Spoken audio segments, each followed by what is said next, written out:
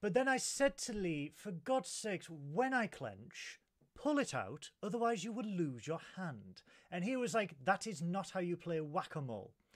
Oh, we're live. It's, wait, yes, it is. Wait, Lee taught me how to play whack-a-mole as well, and I lost both hands. Space. The final frontier. These are the voyages of the starship Adequate.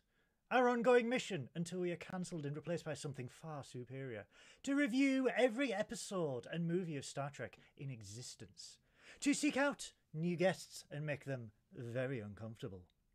To boldly go where very many other Star Trek-based YouTube shows have gone before.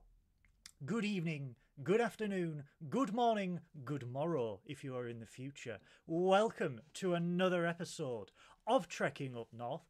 I am your host, Captain Goodwill, and joining me, as ever, is the delectable Geesian from the planet Honk. Honk. Honk? Science Honk, officer. sir? Science. Would you like some honk? How can Would honk? you honk, sir, or just a mint? Do you want a coffee? Maybe a bit of honk? Maybe a bit of Turn and honk. honk. Turn and honk. It's really difficult because on the planet honk, it's actually all the food is referred to as honk. So basically, the way you say it determines what the actual food is, and it gets very confusing because you always end up like, this is not the honk I ordered. I wanted the honk. Very difficult. The honk sounds a bit German. Also, cannibalism is rife. I love how absolutely like regretting her life choices Nina was there. Like as soon as the intro started, she was like, "It's that thing of can I attempt a webcam malfunction or I'm something?" having technical issues. Yeah, that's it. Just shake it. Ah! But a nice segue because joining us live from another part of the planet. She has released me from the radiator in her basement where I have been chained for many weeks and ordered to review You paid for that, Goodwill. You paid for that. Nonsense. The safety word is cowabunga. Hello, mother. The safety... hello, Nina's watching? Mother. Hello, Mama Goodwill. She has released me. Please release me from the radiator. From the basement. She's released. Because you've turned the fucking radiator on, that's why. No one ever talks about that, do they? They're always talking about chaining people to radiators, but that's going to get really uncomfortable in winter, isn't it? When the heater kicks in, like what happens there? Yeah, exactly. Just like, at least, surely, if you chain to the radiator, do you get access to the little dial that controls the temperature at the side? And you're like, so what you're saying is, basically, if you chain me to the radiator, I will make you suffer through the cost of living crisis by turning the heat on. Damn it, my bills! She is the queen of the shuttlepod moderators. She is brutal. She is savage. She is feared from here to the Beta Antares system. It is Alina, or known as that woman who chained me to the radiator and is not letting me go until I tell her where the gold is. It's Nina! Hello, Nina. Are you still terrified? Hi. Slightly. Good. We're just trying to making jumping out of a plane a bit easier for you because you're like, oh well. See, I was just gonna say I involuntarily volunteered once again for something.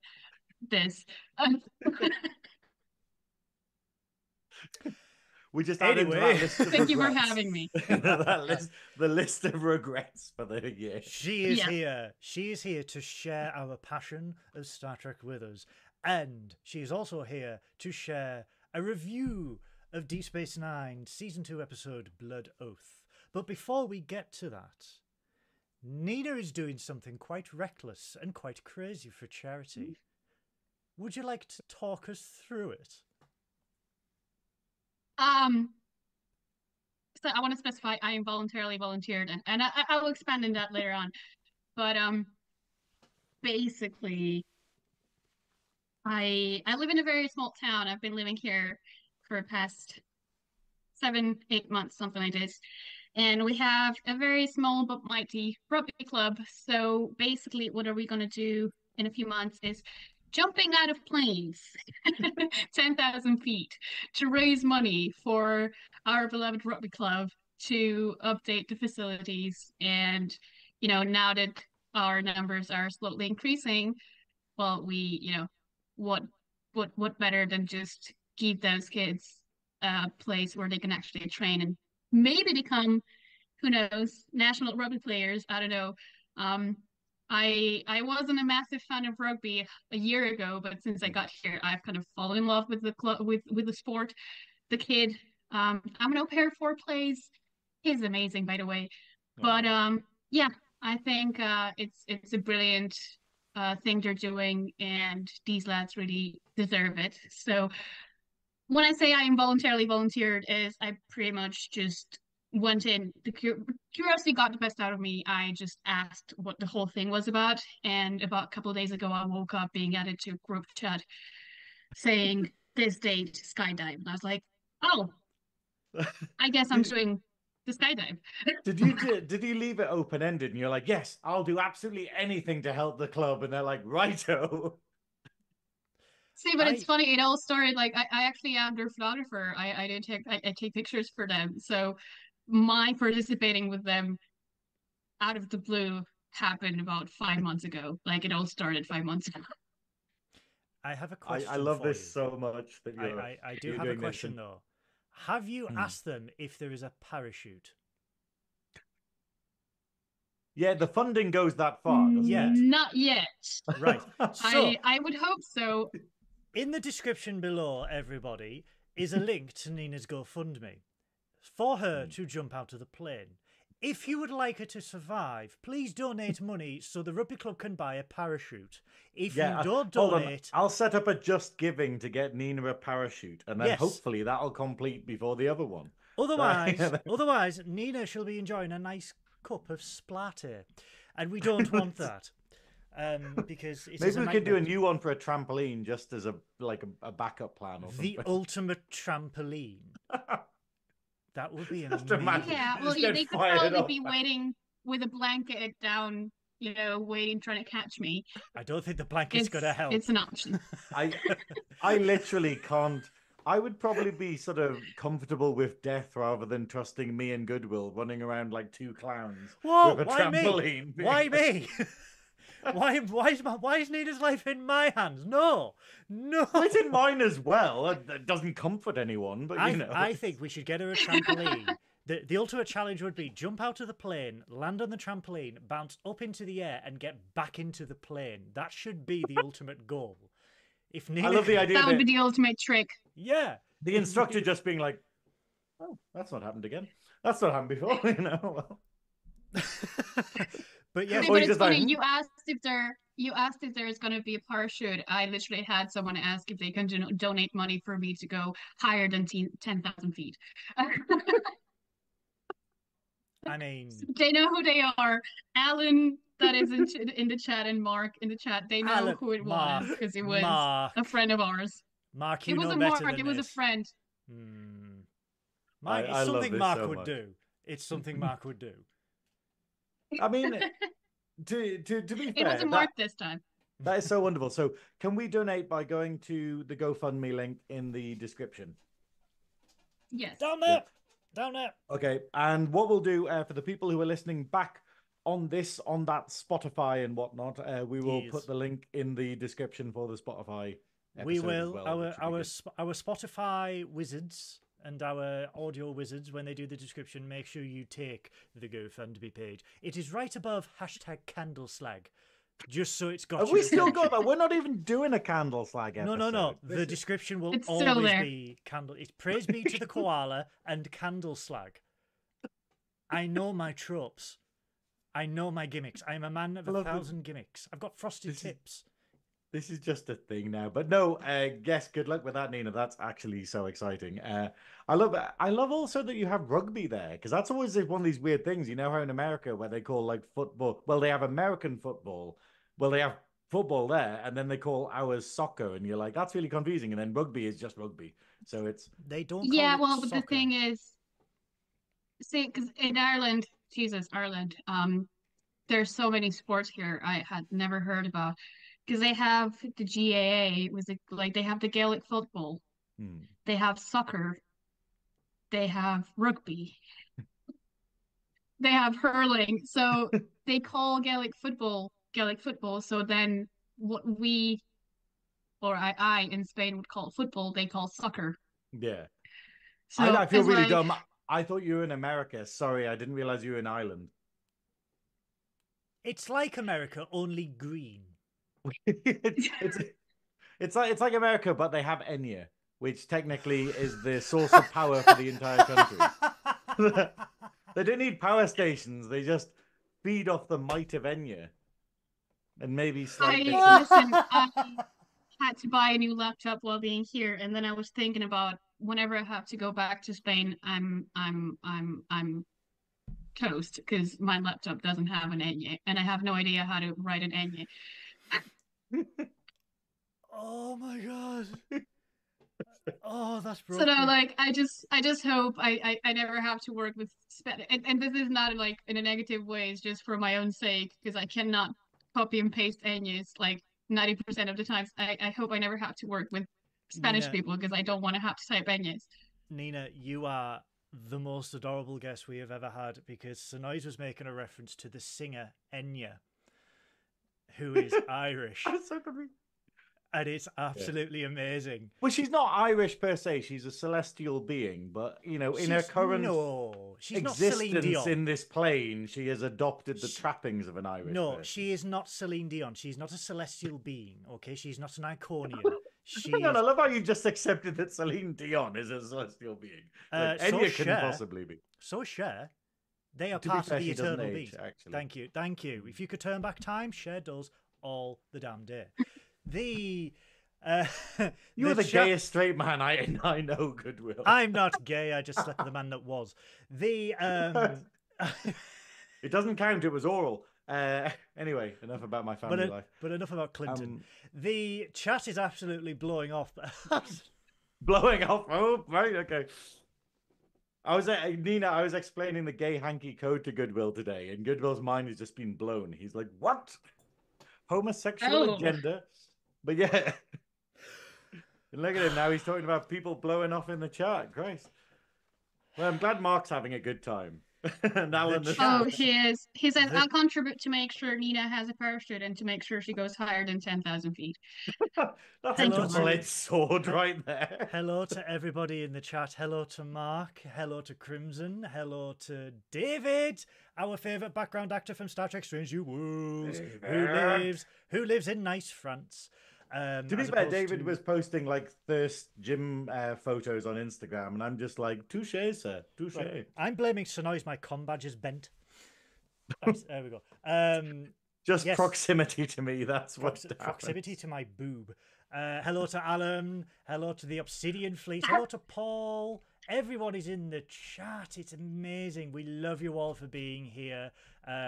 Mark, stop trying to put Nina into the stratosphere. It's kind of worrying. Celine Dion is not a celestial being. Sweet summer child, Mark. Okay. Close enough, though.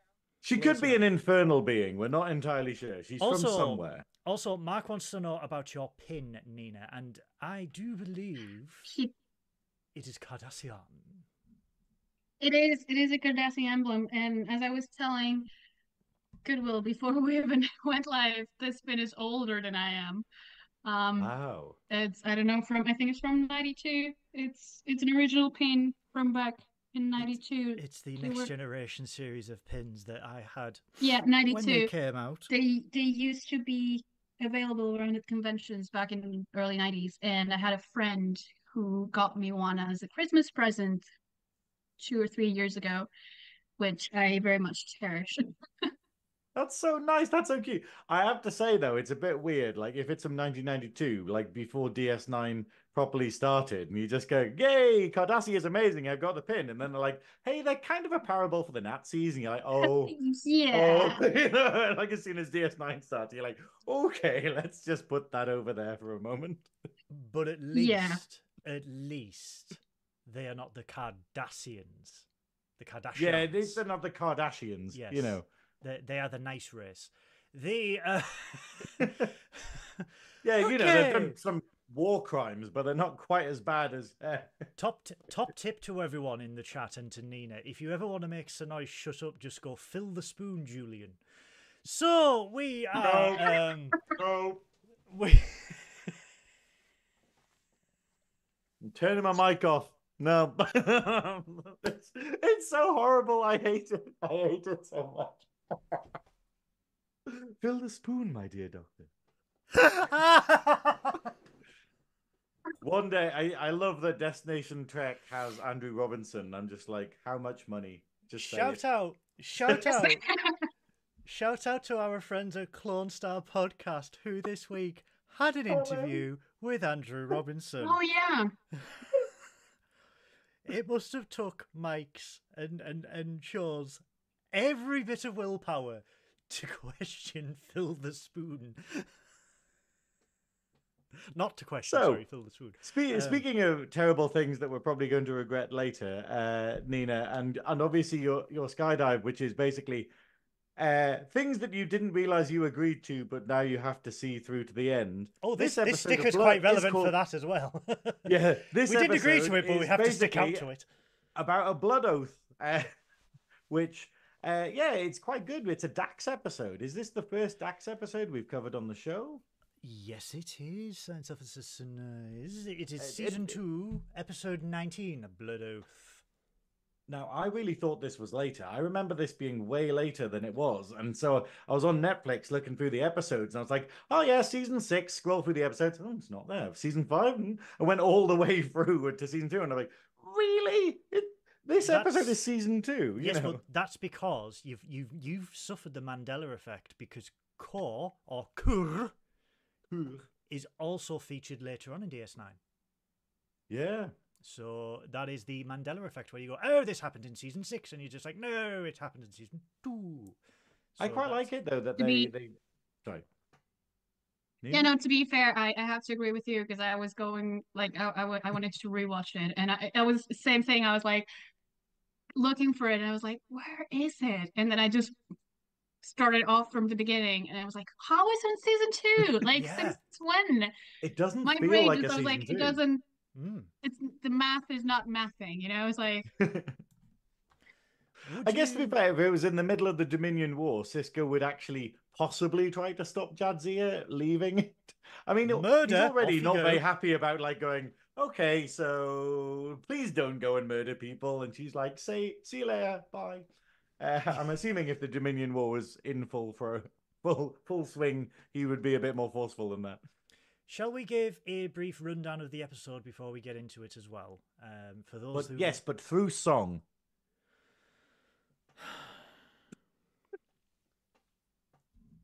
Let me just have some brand association before I do it.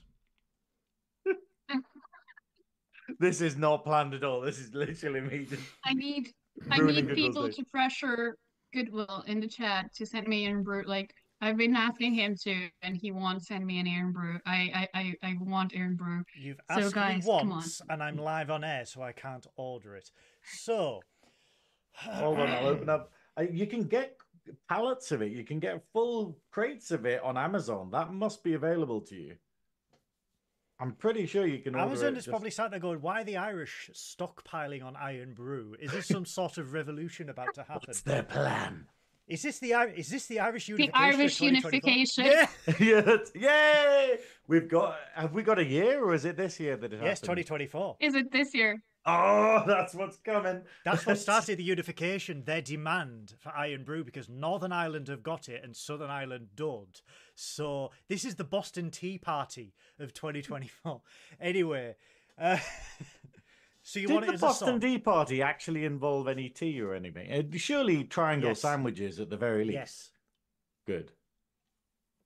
Yes, that's why I would attend, and I'd be like, threw tea into the Boston Harbour, hence the Boston Tea Party. It's not the type of tea party you're used to, and I don't know what colour handkerchief that is, but it's definitely not that. No tea was drunk. FYI, I like green. I don't like green hankies anymore. So, the... God, fuck, I have to sing, don't I? You don't need to sing. You could do it like a sort of talk rap type thing. No, I'm too white. So, Deep Space Nine, Episode 2, Season 2, Episode 19. 3 Klingons hop onto the station. They are looking for Dax, but they don't realize Dax is dead and it's another Dax. They have a blood oath to kill a white man. Is that a racist undertone? I don't know. But He it's was okay. an albino. But it's okay, he's albino. We all know they deserve death. This albino has a lot of guts, and 40. their necks are all broken. And there is some undertones of duty and honor and Klingon lore and blood oaths and something to do with... Hold on. Whiskey. Anyway, go on. And Core starts drunk. And Trelane is here, but he's not actually Trelane. Right, okay. Well done, actually. Well done, Goodwill. That was absolutely outstanding. Me just springing that bollocks Now you on see, you. Well now done. Now you see. If it was Enterprise, I would have sung it far more better because I care more. So, yeah, that is the brief. Yeah, I think that's quite good. That's I think that's brilliant. Jesus, yeah, good. Oh, sorry. I thought Mark was just like, why the fuck am I letting him come to LA? No, right. So you're pressing my theme recall. Thank you. This is a really good episode. It is a Dax episode. Terry Farrell is brilliant as Jadzia Dax, one of my most favorite characters of all time. And we deal with a lot in this episode, but I want to highlight this is possibly the best crossover episode that ever was, because we get Koloff from A Trouble with Tribbles, and Trelane. He is the original Q, the actor. He is the original Q, as confirmed in Strange New Worlds, Those Old Scientists, where it's just like, could it be a Q? No, they've got a whole Trelane thing going on. So we get Koloff from Trouble with Tribbles. We get now Synoiz highlighted this to me today in one of our many voice note ramblings that we do throughout the day to maintain our sanity during our day jobs.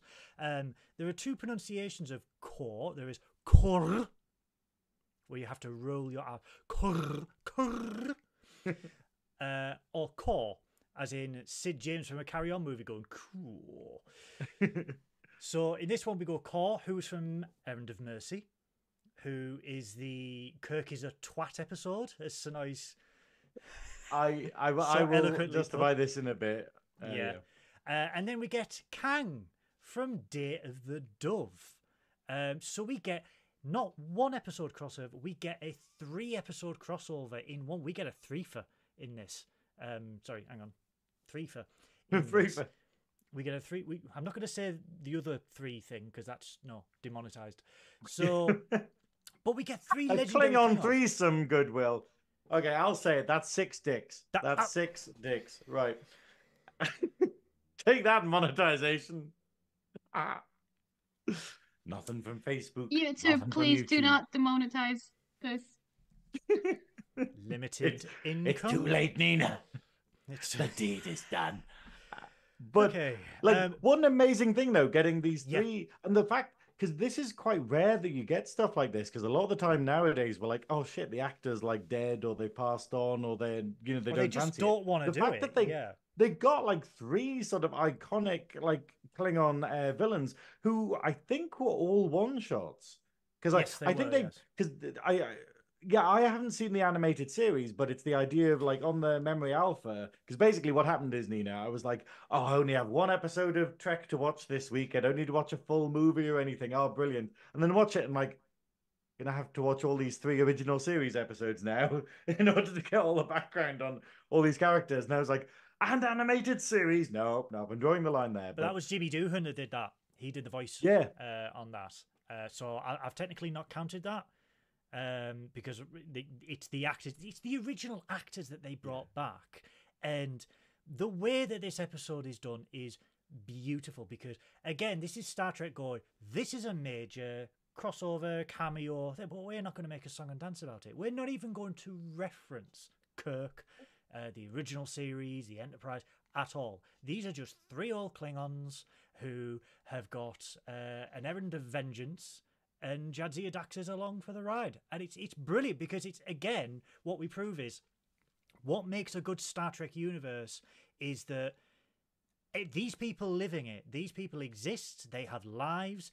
You don't have to make a song and dance when someone turns and goes, it's Geordie LaForge. And it's like, well, of course Geordie LaForge is going to be there. He lives there. And it's brilliant that it's just like, yeah, of course they're still going to be alive. Klingons live a long time if they're not killed in honourable battle.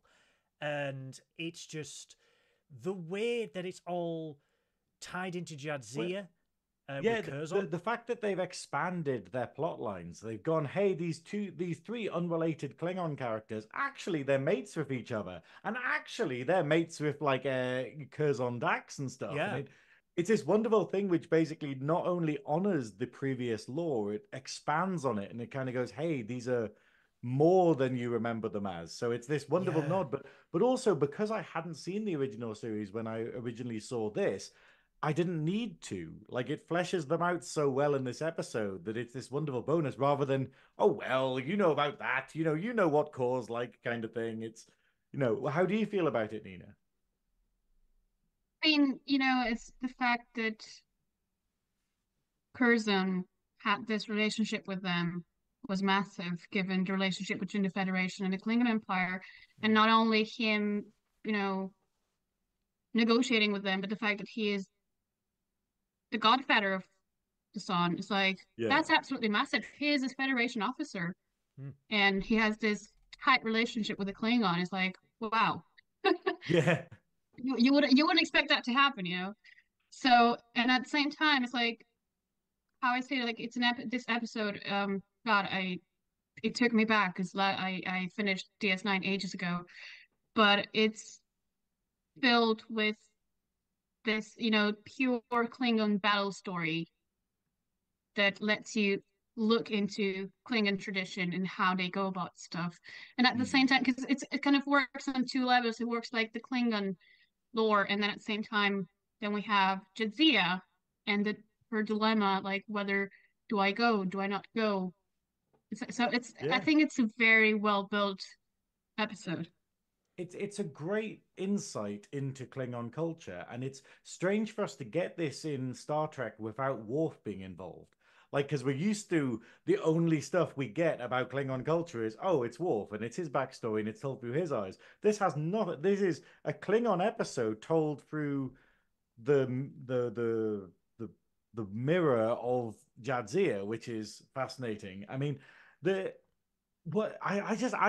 genuinely love this episode because of how clever it is that it manages to talk about, the horrors of getting old and sort of feeling like you're past your prime. The ideas being like limited by tradition and whether you actually still hold on to, previous like agreements, even though you've grown out of them and whatnot. And like, it even brings in like Kira's past. Like, there's that wonderful scene where sort of Jadzia just randomly goes like, well, how many people did you kill? And Kira's like, I mean, what's that line where it's literally like, oh, if it bothers you, I can stop. And she's like, it bothers me. Yeah. And it bothers me. I've never seen dialogue like that. Always in film and stuff, the dialogue is always, oh, if it bothers you, I can stop. And then like, no, it's fine. And in this, she's like, no, I carry really on. Talk about it. It's what I absolutely love about this is, and this is very progressive for 1993, 1994, when Jadzia realizes that Core is in the brig, and she goes down and she convinces him that she is Dax, and he goes, "Oh, Curzon, my beloved friend," and she goes, "It's Jadzia now." "Ah, Jadzia, my beloved friend," and he just zero, like, "Oh, you're a woman now," and it just nothing. He just accepts it. He tolerates it, and it's brilliant. And it's been used a lot in memes and stuff like that for progression, where it's just like, you get those. I mean, it has been a week in Nerdy Up North, shall we say? We have had a purge, and with Disco, I have seen a lot of Disco discourse as well this week. And if you can't tolerate that, then you are not a real Star Trek fan. And the famous line, when did Star Trek become woke? And you just think 1966, you dickhead. So it's... I will say, though, I don't think there was any intention to do this with this scene. Like, No, it's like but a sort of it's incidental progression. But it's brilliant because it's used as, if a Klingon can just accept it and move on, why can't you? And it's just, do you know what I mean? And it's just like, people can be who they want to be. People can do what they want to do. You don't have to go, oh, but you're a woman. You are not my friend anymore. If Kor can just accept that Dax is now a woman and, welcome them in with open arms, it's a life lesson for everyone to embrace everyone for who they are and who they become. I will say, though, that Kor does immediately spoil it by then going, aha, you're a woman, kiss me. So it is effectively kind of going, oh, you're a woman now, I will be a perv. Look. And it is a bit like, okay, that's not quite as pretty. As a man who was harassed by the cult leader on Monday, unintentionally, butt kissed on the cheek, I'm going to wave it. Butt I'm going to wave it away. What happened? No, not butt kissed. No. Oh, okay. No. What's a butt kiss? No. I was kissed on the cheek. You dirty old man. This was dirty Paul. Dirty. This is when you were buying Warhammer, so you were obviously. Oh, was it when I was in Forbidden Planet? We were just like, "Where's Graham? He's in the dungeon buying plastic toys." Oh, right, okay. And then Paul was like, "Let's make out." And you're like, "No, hang on, Paul." No, hang on. Where's Lee? He's not here. Oh, go on then. So we. But no, it's really good though. It's the idea of demonstrating that personal choice. So basically, if someone goes, because this is the problem we have in in the LGBT plus community, is the fact of just going, why does it matter? Like, where if someone goes, hey, my pronouns are this, my pronouns are they, them now, my pronouns are she, her, and it's the idea of going, it doesn't change your life at all. Just do this thing for me, and it's a sign of respect. Like, you don't need to understand why someone's non-binary. You don't need to understand why somebody's transgender. You just need to be like, okay, cool. If it'll make you happy, I will do this thing. And surely that's the easiest thing in the entire world. And the fact that Kor responds so well immediately, and he's like, okay, cool. Oh, you're Jadzia now. Great. But it doesn't matter because we're still friends.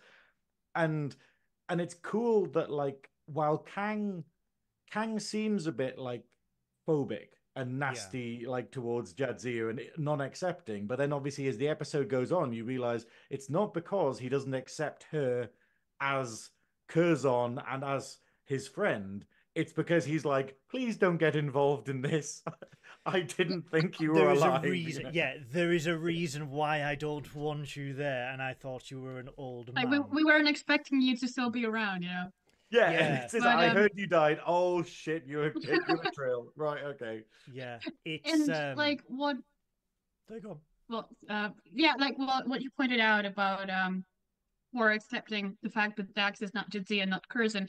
It's kind of reinforced further on when they're all, I think, in Jadzia's quarters talking about, oh, the last time we all see each other, and she's talking to Kang, going, I hope you can accept me as a brother again. And I think it's Cullis goes, a brother, ha. And then Kor again is like a brother, a sister. What's what does it matter? What's the difference? It's what they are as matters. That I think that is probably the strongest like progressive message in it. The idea of just being like, but you're my friend. What does it matter what you are? And that is the identity message we want to take away, because it's like, what does it matter? They're still the person, they haven't changed. It's like when someone comes out as gay, they haven't changed from the person you knew. It's not like they're suddenly shedding off their skin like a reptilian member of the royal family or something. I can feel the money stopping. So where's Kate Middleton, Goodwill? Laying her eggs.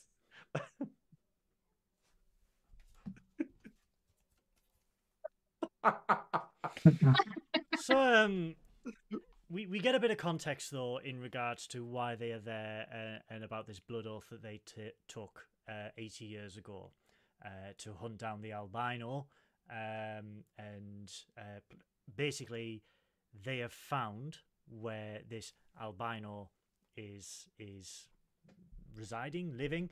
They know where to go, and they decide to plan their vengeance. But there is that animosity towards Dax that Kang does not want her to go, and that, you know, as Synoiz has just put out there, that Kang didn't anticipate Dax to be alive, or Curzon Dax to be alive, and tries to convince her that Curzon's blood oath is not her blood oath. It was a different person, but she feels honor and she feels an obligation towards Dax's friends because it's a part of her. It's a part of who she is. And we get this lovely thing of, because obviously with Trills, they are not supposed to interact with their previous lives, their previous hosts, or get involved, which we see later on down in DS9's series.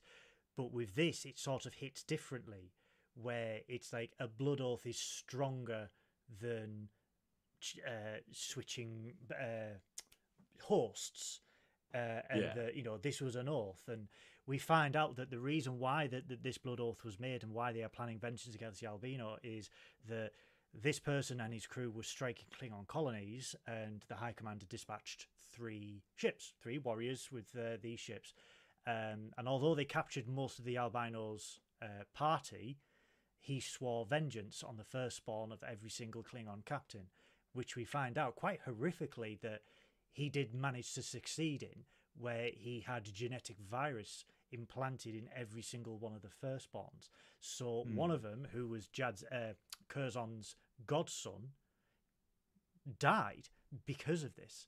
So there is this moral obligation to Curzon's Klingon brothers, and the fact that it was his godson that also lost his life because of this person. So there is an effort, there is a element of obligation, of camaraderie, brotherhood, and vengeance, which, as we see with Sisko, no one else hardly understands.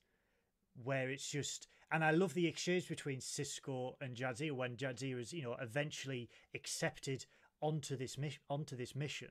And you know, it'll be an honor to serve beside you. And Sisko, I love the fact he just walks in. He has like one fucking paragraph in the entire episode, and it's brilliant because he just walks in. He just goes, "No," and it's brilliant. It's pure Avery Brooks the way it's delivered, because he's like, "I know what you're gonna, I know what you're gonna say, no." And well, you know what freaked me out when he comes in the room and he has hair, and I'm like, "Oh, season 2, fuck." That was the weirdest thing. But like, oh, I forgot Sisko had hair at a point. But he also reminds Jadzia of her obligations as a member of the Federation and a Starfleet officer. And he tries to say to her that your obligations to them trumps this blood oath that you've done with the Klingons. But she's also of, well, that is the Federation. Like, what you are saying I can't do, that is the Federation's rules. I am obeying Klingon rules, laws, and rituals. So I am not tolerating, but I am obeying their customs and their culture and seeing this through to the end, because these are not only my friends, they are my brothers. So it's the justification of, I'm doing this and you better get fucking used to it, which I absolutely love. And this is why I love Jadzia, because everyone looks at her and they go, oh, she's just a little meek scientist that walks around with her hands behind her. And she's like, no, she could seriously fuck you up. She's a badass. She is an absolute badass. And Terry Farrell played her brilliantly. And I was so angry when she left for season 7.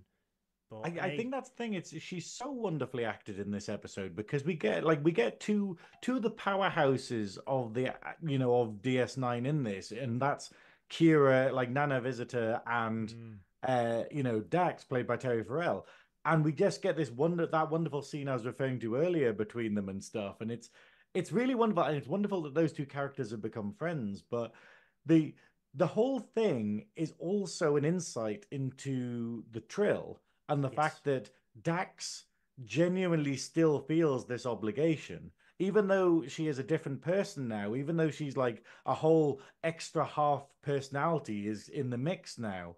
This blood oath is so strong that like Jadzia can't sleep with it, even though they've never been involved with this before and probably didn't even think about it until Kor appears on the station.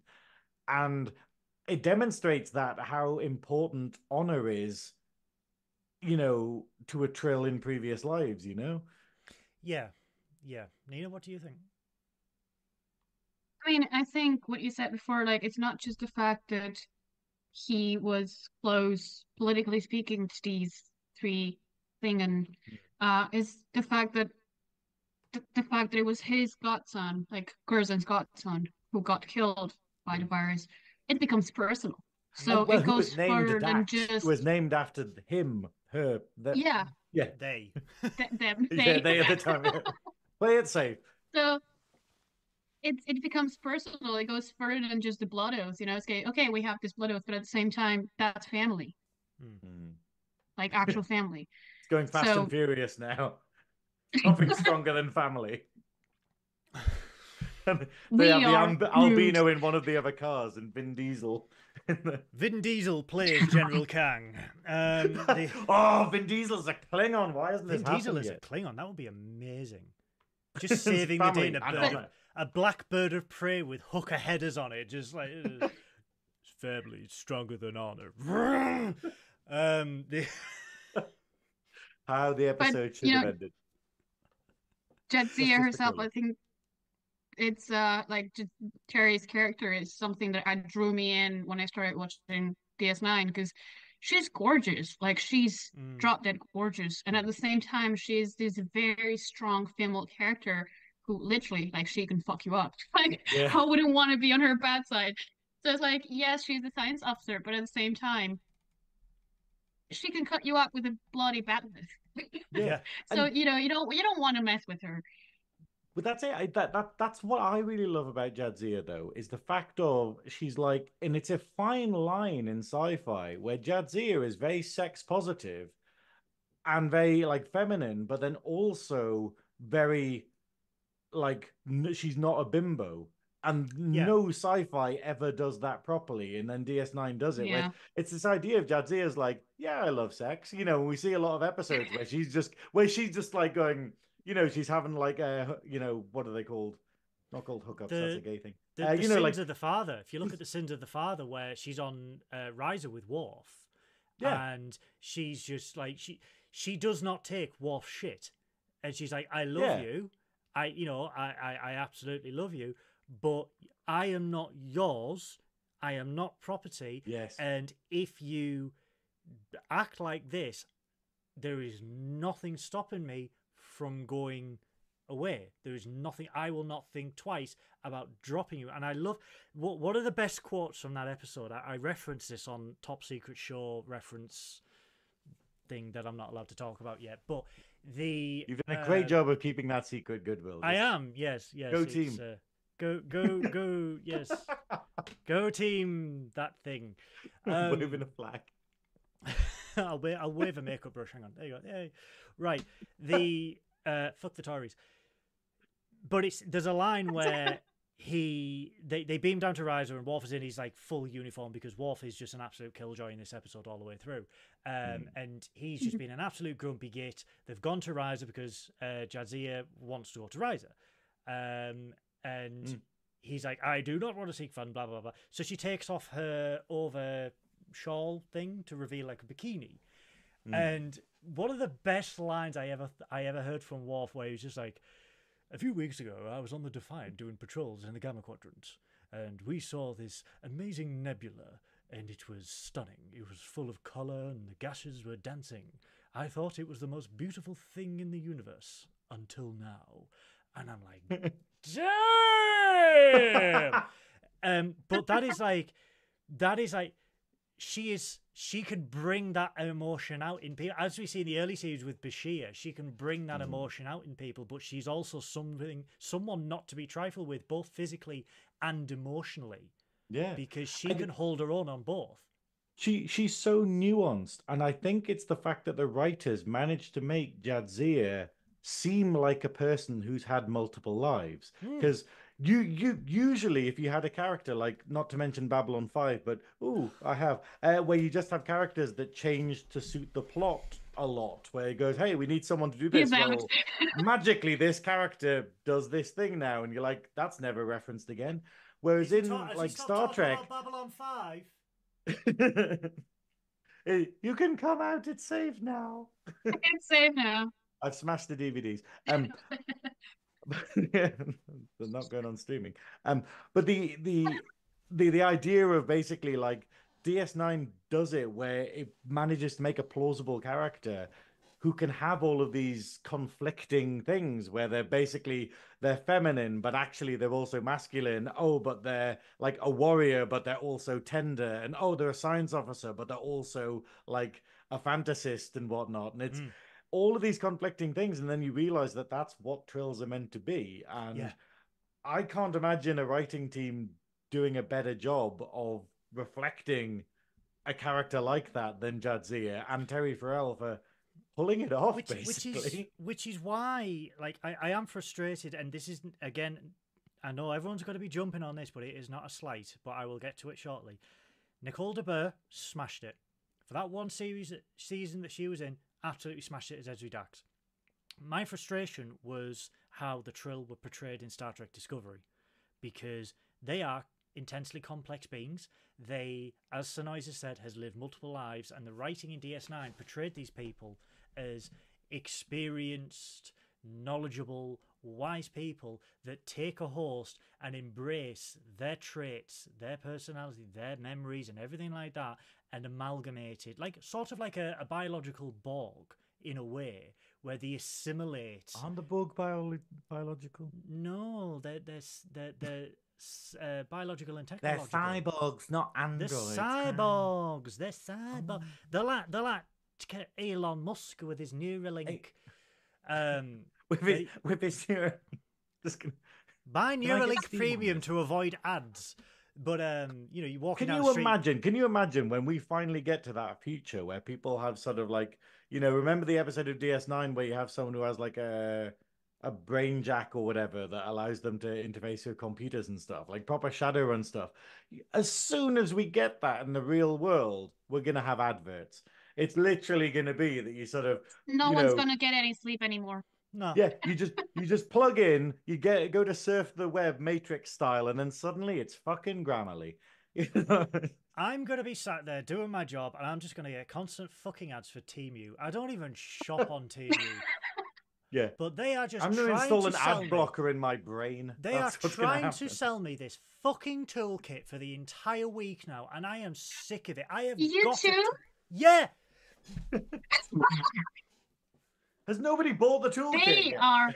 They are getting to everyone. I've been seeing this advert. Oh my God. I don't even I haven't touched a toolkit in years. Why do I need a toolkit? See, I don't know.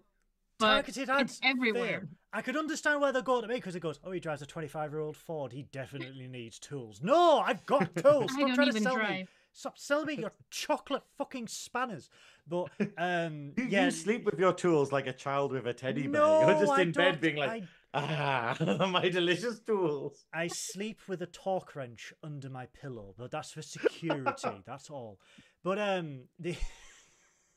That's me after I played Half-Life.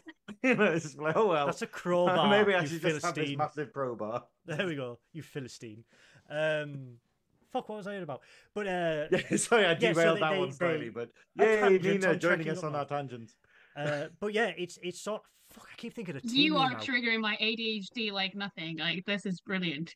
The moment someone else, like, seriously, and this is how my conversations go whenever I'm talking to anyone, like my friends in general, it's like, the moment someone mentions something else, we're gone. We're gone. And we'll eventually reroute to the main theme, like an hour and a half later. We will. But there's going to be like 200 tangents in the meantime, just because it's important to the story, you know? Fuck the Tories. That's how our show works, basically.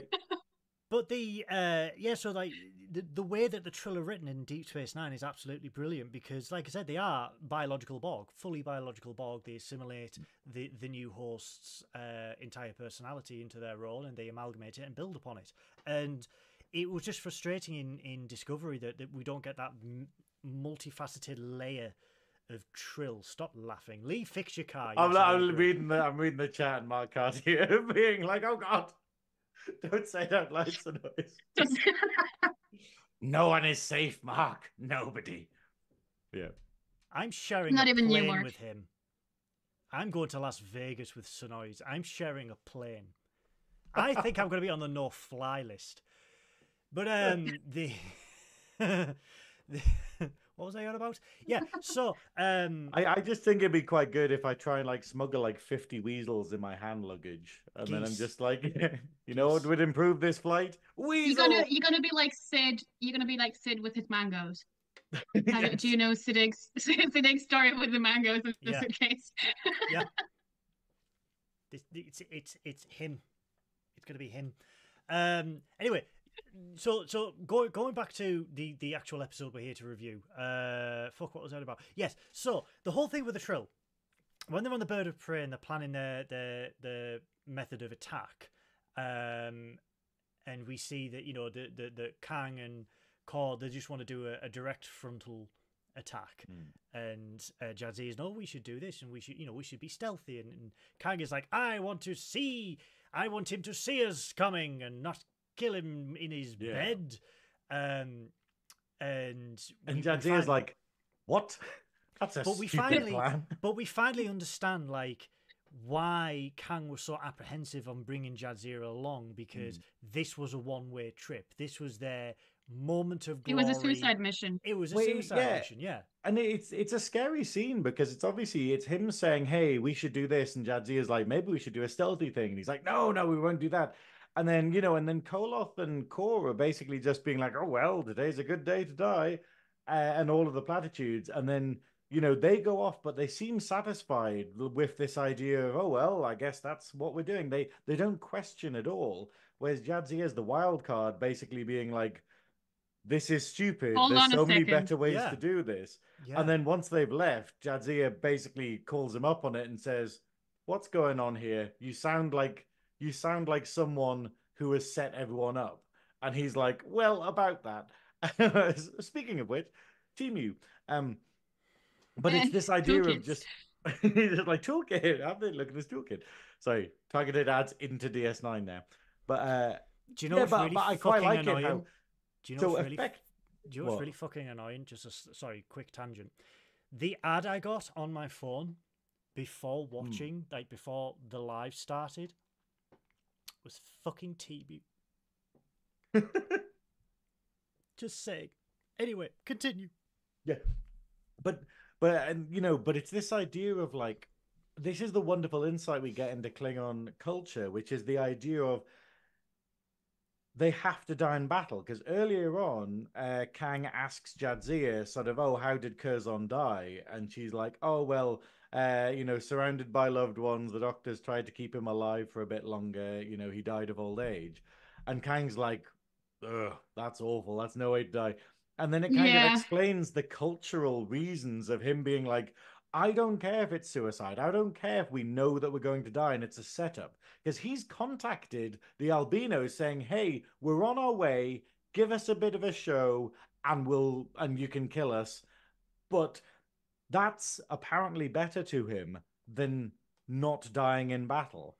And that's a crazy little lore dump, effectively, But that's the Klingons all over, isn't it? That they, Klingons can live a very long time, but they don't want to live a very long time. They want to go out in a blaze of glory. They want to head into Sto-vo-kor backwards on fire, because that is the best way to go. And we realize that's why Kang wants to do the frontal assault. Oh my! Is that what they're calling it these days, Lee? Hi, Lee. And that's what fix your car. And that's why he was apprehensive with Jadzia going, because if it was Curzon, if Curzon was still alive, obviously he knew Curzon was not alive. He would not live as long as a Klingon would. And he's like, this is a one-way mission. This is a suicide mission. And it's being planned out with the albino, who's actually tired of forever looking over his shoulder, and he's organized 40 of his best men, and they're going to go out in a blaze of glory. And I love the fact that Jadzia just turns around and goes, well, do you really think he's going to play fair? Do you really think he's going to like have only 40 men, or do this, or you know, he's going to have, they are going to have weapons. They are going to just shoot. As soon as you get to the front door, they are just going to shoot you. He's not going to do it in a blaze of glory. He's not going to obey what you want. And this is where Jadzia plays in, because she's like, well, I could just do a dampening field that can render all the weapons useless. Our disruptors won't work. Their phasers won't work. But it's an even keel. And she goes, you know, and he says something about Curzon, and he goes, that's the joy about Jadzia. Jadzia is a scientist. And it's brilliant, because it's like, Curzon's had a life, the previous also had a life, but then it's like, yeah, but Jadzia can also bring something to the table, something that they've never thought of, because they are not scientists. So she's even... Don't go on. This is the first time in the episode, because it's always been throughout the entire episode until this point that Jadzia's on the back foot because she's not Curzon, because she's not the person that they know. She can't do what Curzon used to do. Like, Curzon probably would have been able to beat Koloth in the fight that they have earlier, where she's trying to demonstrate, strength of thing. All these things where she does get beaten by him. All of these things, and this is the first time that you go, no, but it's good that you're Jadzia, because they wouldn't have survived if it wasn't for what she brings to the table. Like, it actually brings you an advantage. And that's the thing, and it's this wonderful thing. Well, to be fair, they'd all be dead if it was Curzon, because Curzon would be like, haha, drinking women, yay, oh, I'm dead. You know, so. Whoopsie. Whoopsie. Whoopsie. Whoopsie daisies. My friends are dead. I love that. That's the most British thing in the entire world. You know how in films or whatever, where like the villain dies or something, and they always go like something like, "Oh no," or you know, or like swear or something, and then they get hit by the missile or whatever. I love the idea of like, "Oh, whoopsie." Just another Captain Goodwill tangent. There is someone at work who has got a private number plate. Are they a whoopsie? The private number plate is WH00PEE. Now I hope with all my hope that it spells whoopee and not woo pee. He's very excited about pee. Yeah, he's into water sports and he's going woo pee, because that is not something to put on the back of your Fiat. That's all I'm going to say. You need to go to B&Q. You need to buy one of the letter S's that we have on like signs and stuff, and just change his car to be whoopsie. In this automobile, there is a whoopsie. Be warned. That's the most British that I've done a whoopsie. Oh dear. Right. I've had a bad whoopsie. I've seen to have whoopsied. Oh, I'll get the Kleenex. Aren't you glad you came on, Nina? Isn't it? Oh, this is the best thing that's ever happened to me. Like, I'm genuinely so happy I'm here. See, what this is going to make jumping out of a plane so much better, because at least now you're like, maybe I won't pull the cord. Maybe, you know. Don't fund a parachute. That's it. You can keep the parachute. I've become a hell diver. For my hell diver boys there, thank you. The democracy. But when they get to the planet though, and the one thing I love about when they get to the planet, you see this complex, and you see these Starship Trooper dudes with their tinted sunglass helmets. Oh my god. And it's just like, dude, you're a trucker. I like the idea. It's like, what else was filming on the same lot that they just went, can we borrow those costumes? Because nothing about this feels like they probably were looking to save up yeah. some money. They're like, we could probably use that. This is like Total Recall, Demolition Man, and then DS9 was just in the middle, and they were just like, oh, we got we can take them. But it's the one thing I love about this is when they get there and they start asking questions like, is the albino actually here? You know, where would he be? And the balls on Koloff where he's just like, Koala. I'm just gonna go ask someone. This is what I like though, the fact that Koloff appears to be like he wasn't because he was in trouble with Tribbles, wasn't he? Koloff was he was Trouble with Tribbles is Koloff's episode. Yes, because Cole was there, and it's this idea of is he the only one that we ever witness in Star Trek where he is effectively a covert Klingon? His whole thing is subterfuge because he disguises himself as someone else. No, that's not him. Oh, is it not? No, that was the administrator. You need to watch the original series. I did. I'm just. He was the original. He was the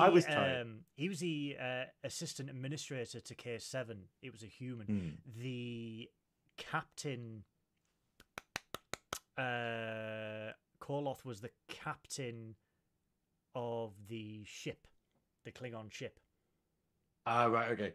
But it's the idea of we see Koloff being very like an assassin in this episode, where it's this idea of like in the beginning where he sneaks up on Odo in the security office, and this is Odo we're talking about. You know, it's the idea. Yeah. And he manages to sneak up on him, and then here he's just like, okay, I'll just go and find someone, and then just walks into a patrolled area, somehow manages to sneak up on someone and like knock them out, and also off camera interrogate them and get all of the information from someone without alerting anyone else. And he's just like going, these are not typical Klingon skills, but well done. This is why Koloff is the Dahar master, because he can sneak up on anyone. And it's the fact that that security guard is so shit, he doesn't feel a backleth poke him once and then pokes him again and goes, oh, what is that? And it's just this big fucking Klingon right behind him, and he's just like, you need to get fired. Oh yeah, the thing we were looking for. Like because the fact that he's like, as you said, like he pokes him on the shoulder. Like I don't know, if anything pokes me in the shoulder, my first instinct is looking over my shoulder, not scratching my shoulder. Like seriously though. How bad is the planet when getting punched in the shoulder is something to just ignore? I quite like the idea, though, that what if they'd done the scene for comedy and they basically had him being tapped on the shoulder and he's like... but his hand goes all the way up to Koloff's face and he's like, just touching it. And he's behind me, isn't he? Yeah. It'd be brilliant if he gets to his face and he goes, you didn't have ridges last time. Just a nice callback. That's it. Like, hang on. But I love how this is not addressed in this episode at all. Like, it's the episode with Worf where they bring it up and they're like, we do not like to talk about it. And yeah, literally nobody mentions the fact that Kor is blatantly not how he used to be. He's ribbed for our pleasure. So Can I say now that we're on the topic of comedy? Like at the beginning of the episode, poor Odo. Like that man was like, he was fighting for his life the whole entire bit he was on camera. Like, and when he goes up to Kira, I was like, sorry for the delay, it's been a Klingon afternoon. And then she goes, Klingon afternoon.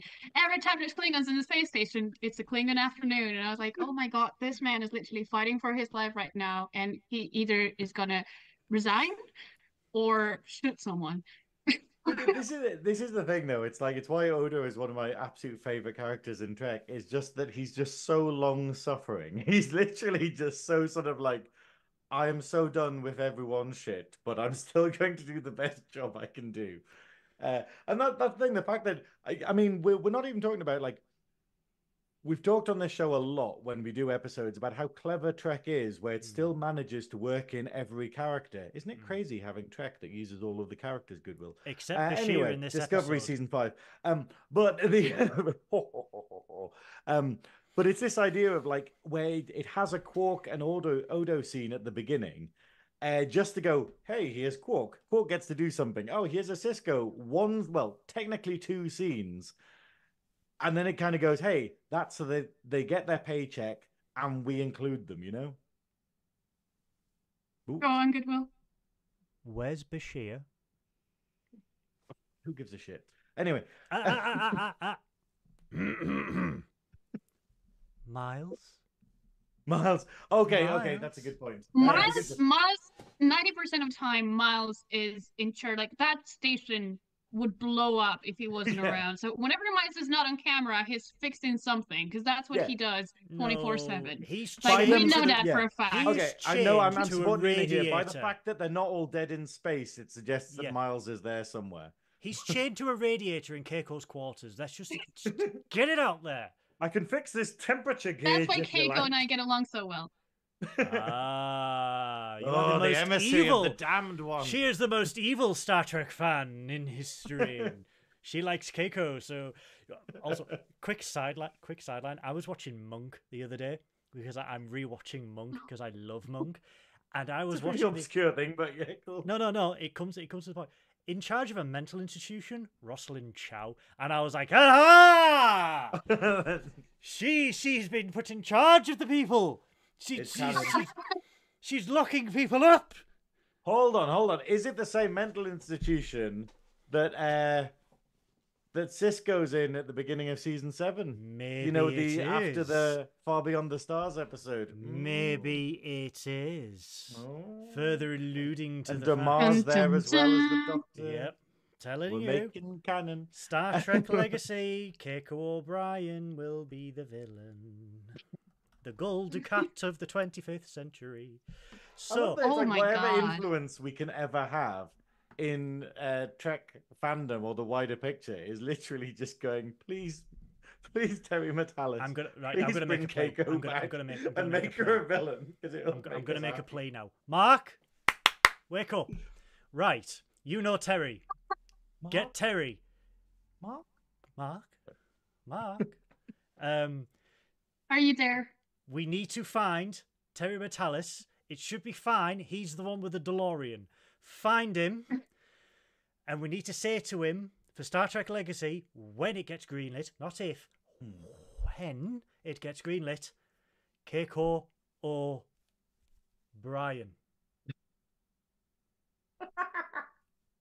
Got it? That's the weirdest. Everyone's like, do you not want to have a sensible request? No.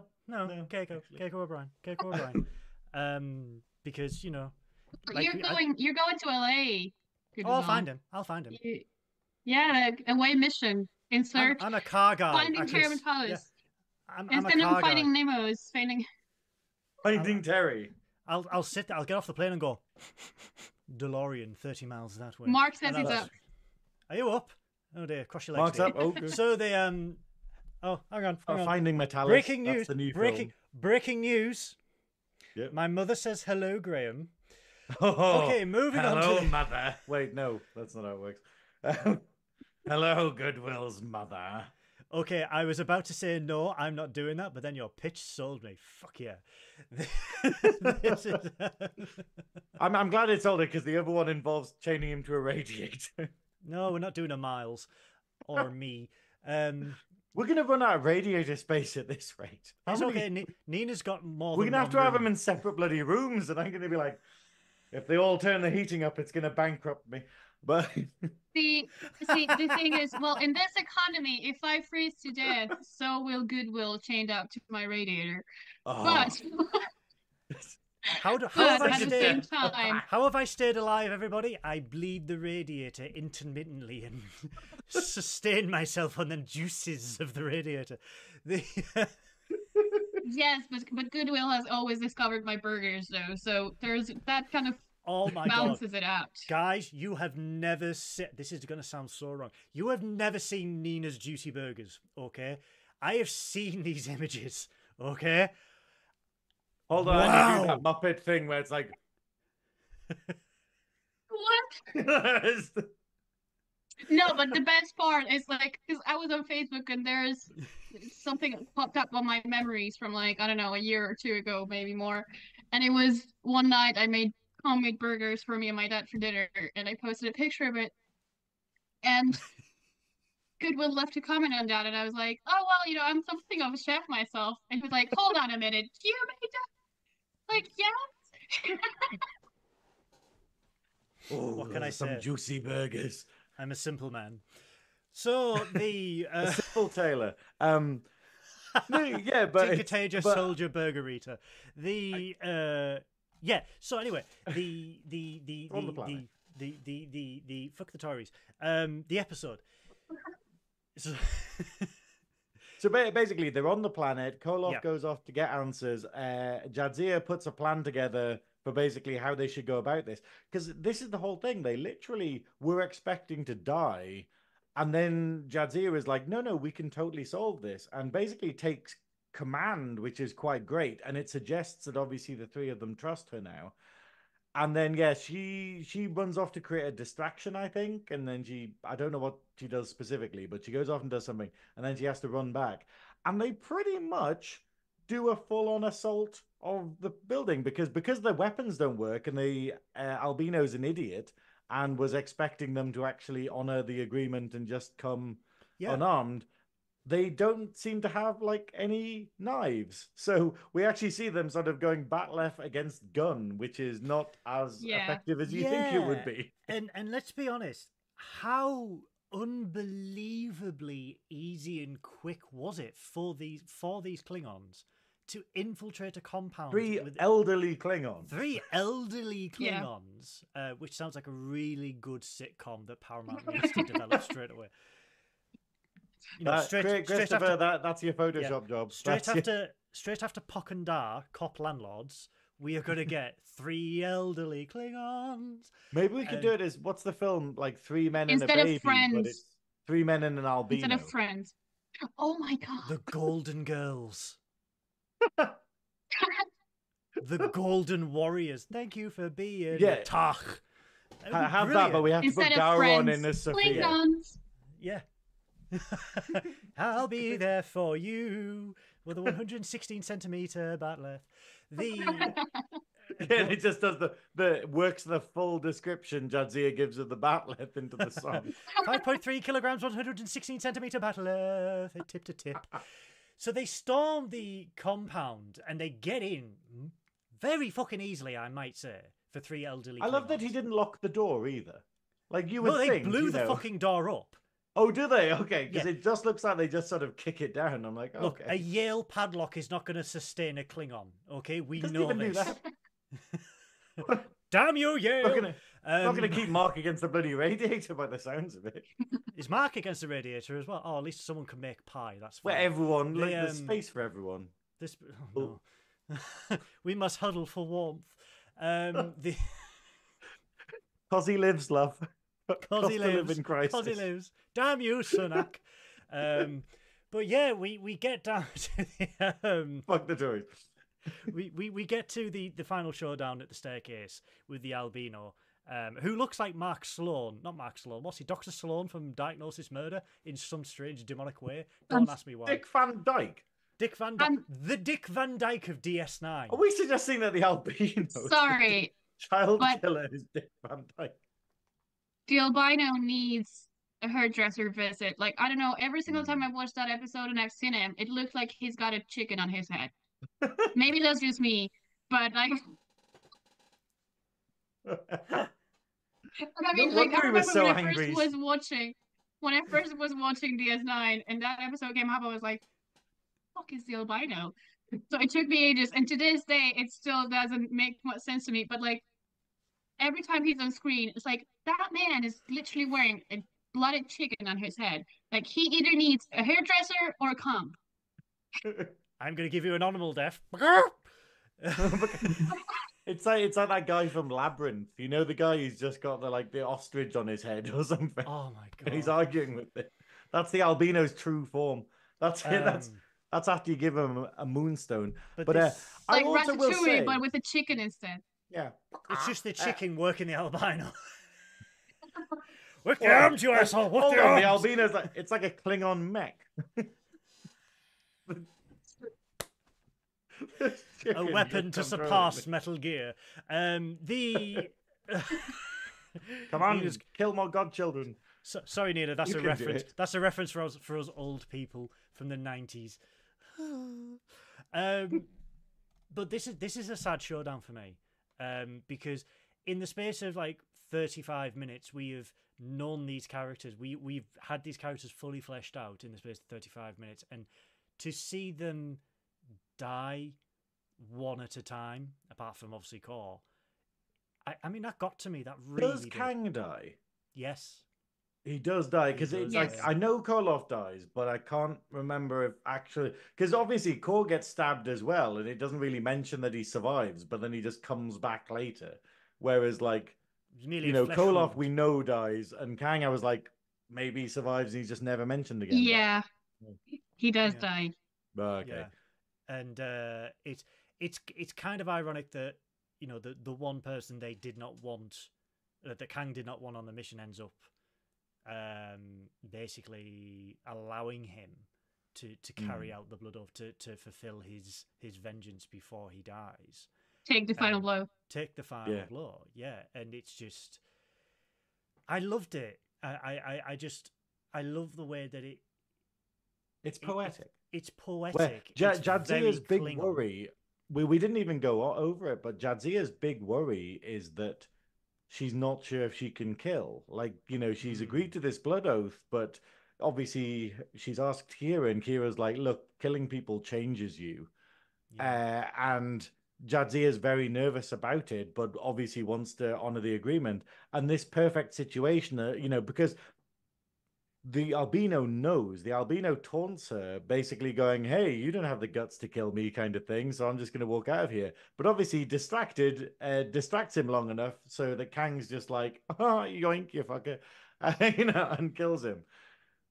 And I think it's wonderful, because it means that Jadzia has helped fulfill the oath. The Kang can die happy. Koloff didn't die for nothing.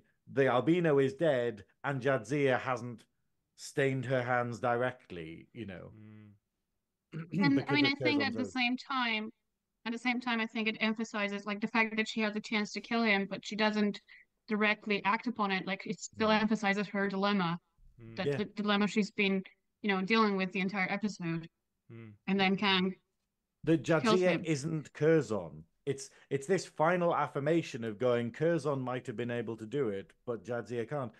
One thing I think is weird, though, in the episode is that Jadzia's like, oh, I don't know what it's like to kill someone. And I'm like, surely one of the dice hosts. I mean, we know later on that one of them definitely did. Yeah.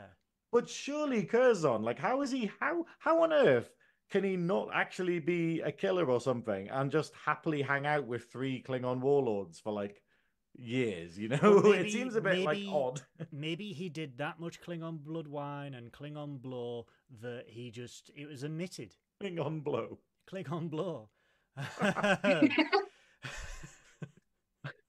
I'm gonna make my own Klingon casino with Klingon blackjack and Klingon hookers. The one thing I want to address on, though, one of the final parts of the episode, well, the final part of the episode, and I got strong Picard similarities to this.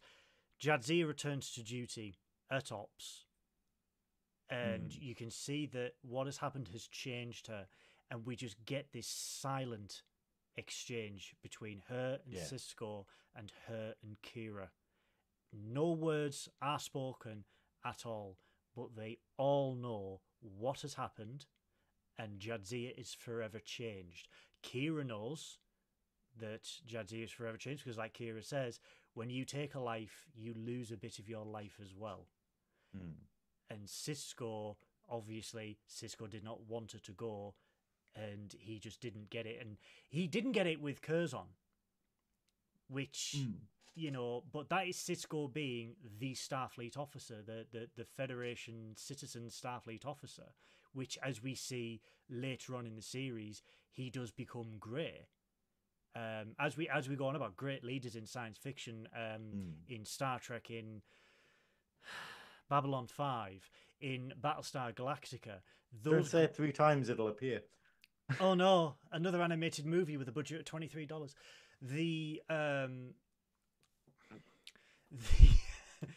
We see sorry, fuck the Tories.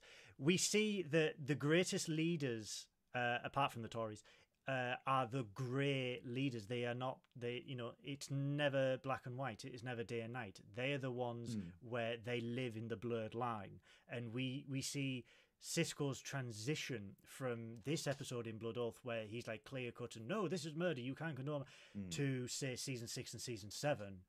Well, the thing is, it's a transitionary period for all the characters, and it's hilarious that DS9 does it.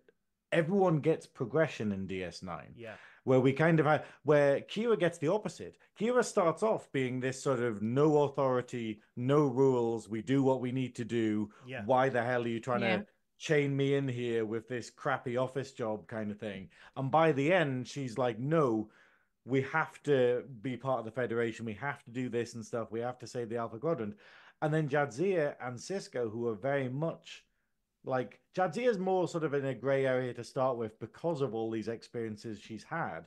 But Sisko is very straight-laced at this point. Like, it's the next episode we get, I think, is the Marquis one, where we first get introduced to the Marquis. Eddington. And he has to go against, you know, one of his friends, another commander who's turned rogue, effectively, like turned traitor.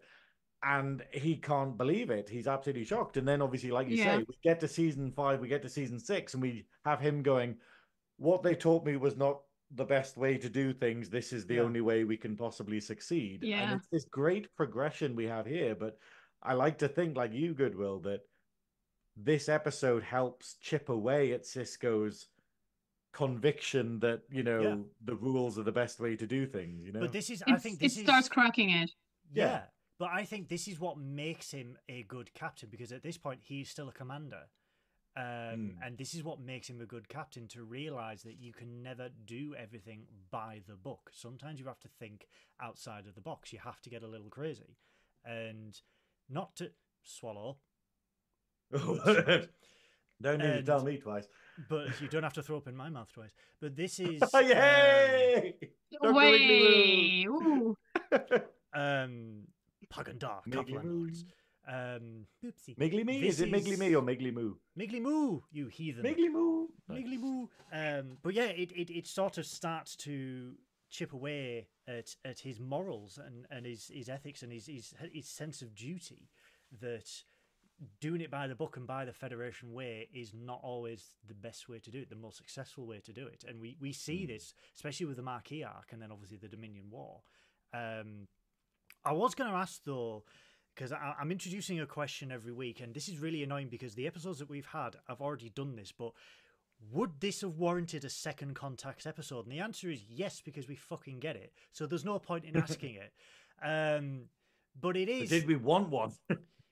Yes. But this, for me, I'm going to ask, do you think this is one of the better crossover episodes that we have had in Star Trek, where they don't reference it, they don't mention anything about the original series, they don't mention Kirk the twat, they mention nothing, and it's just literally these 3 Klingons. They could have just taken 3 brand new random Klingons and put them in that same position, but I don't think they would have had the same effect if they didn't go, right, we are bringing the 3 key Klingons from the original series, uniting them, making them good, and fleshing them out fully in Deep Space Nine. And I think this was a bold move, it was a daring move, and it just paid off brilliantly. For a season 2 episode as well, where the show is still finding its feet, I think this is the first instance where this show really starts to find its feet and hit the ground running, because at the end of season 2, we get a fucking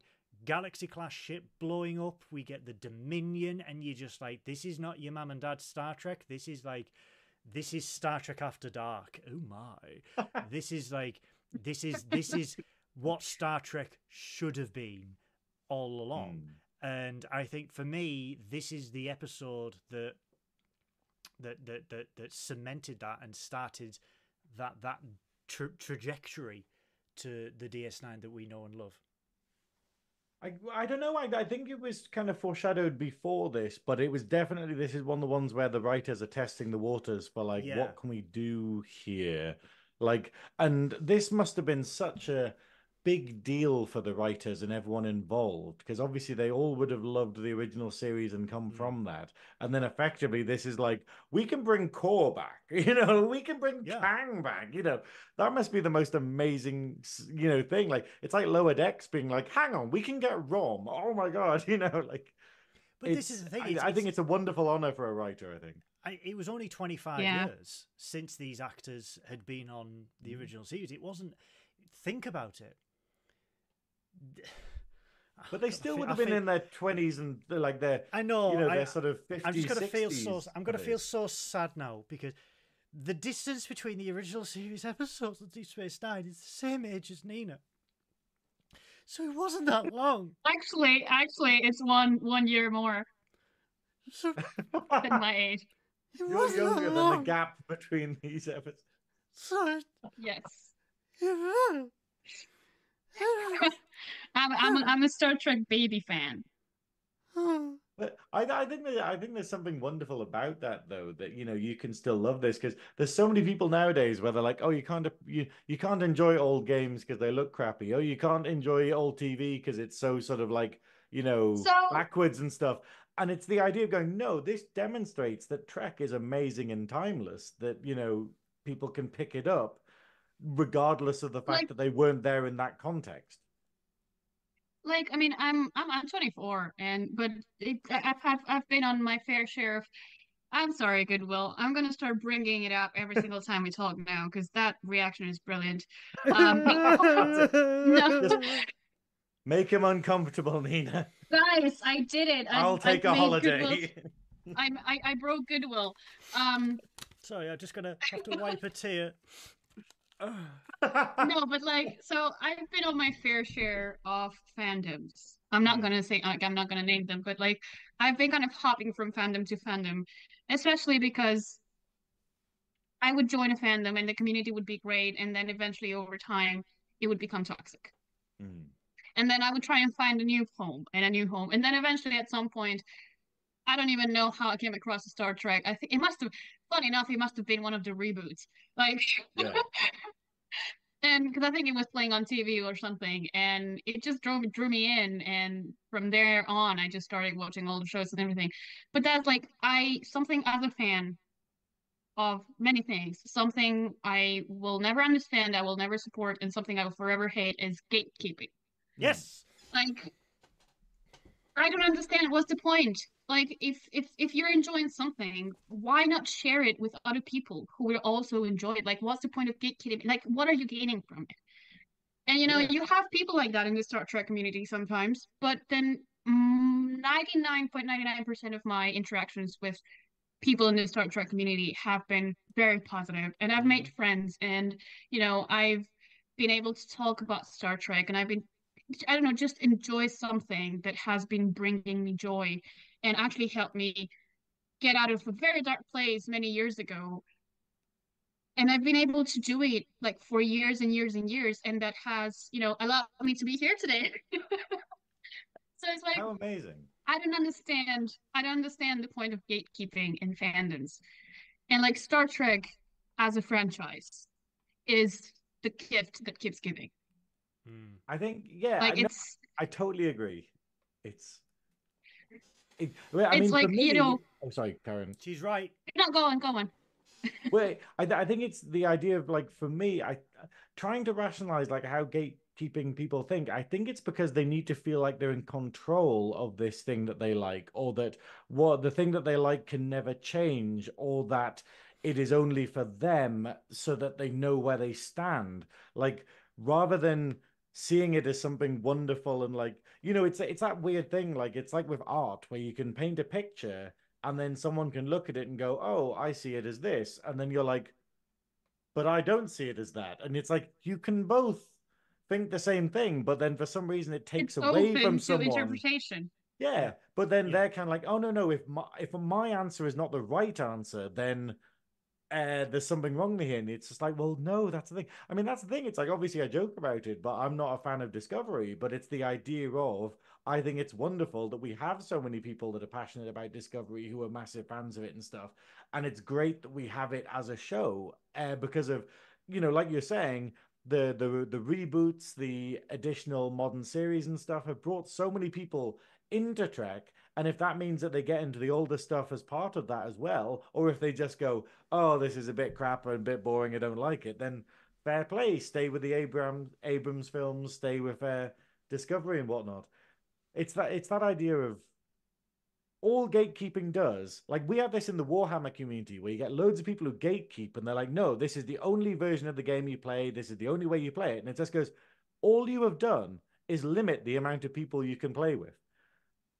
You know, it's like if you gatekeep with a fandom, you're like, all you've done is minimize the amount of people you can talk to about this because no one wants to fucking talk to you anymore. You know, it's like, that's never good. I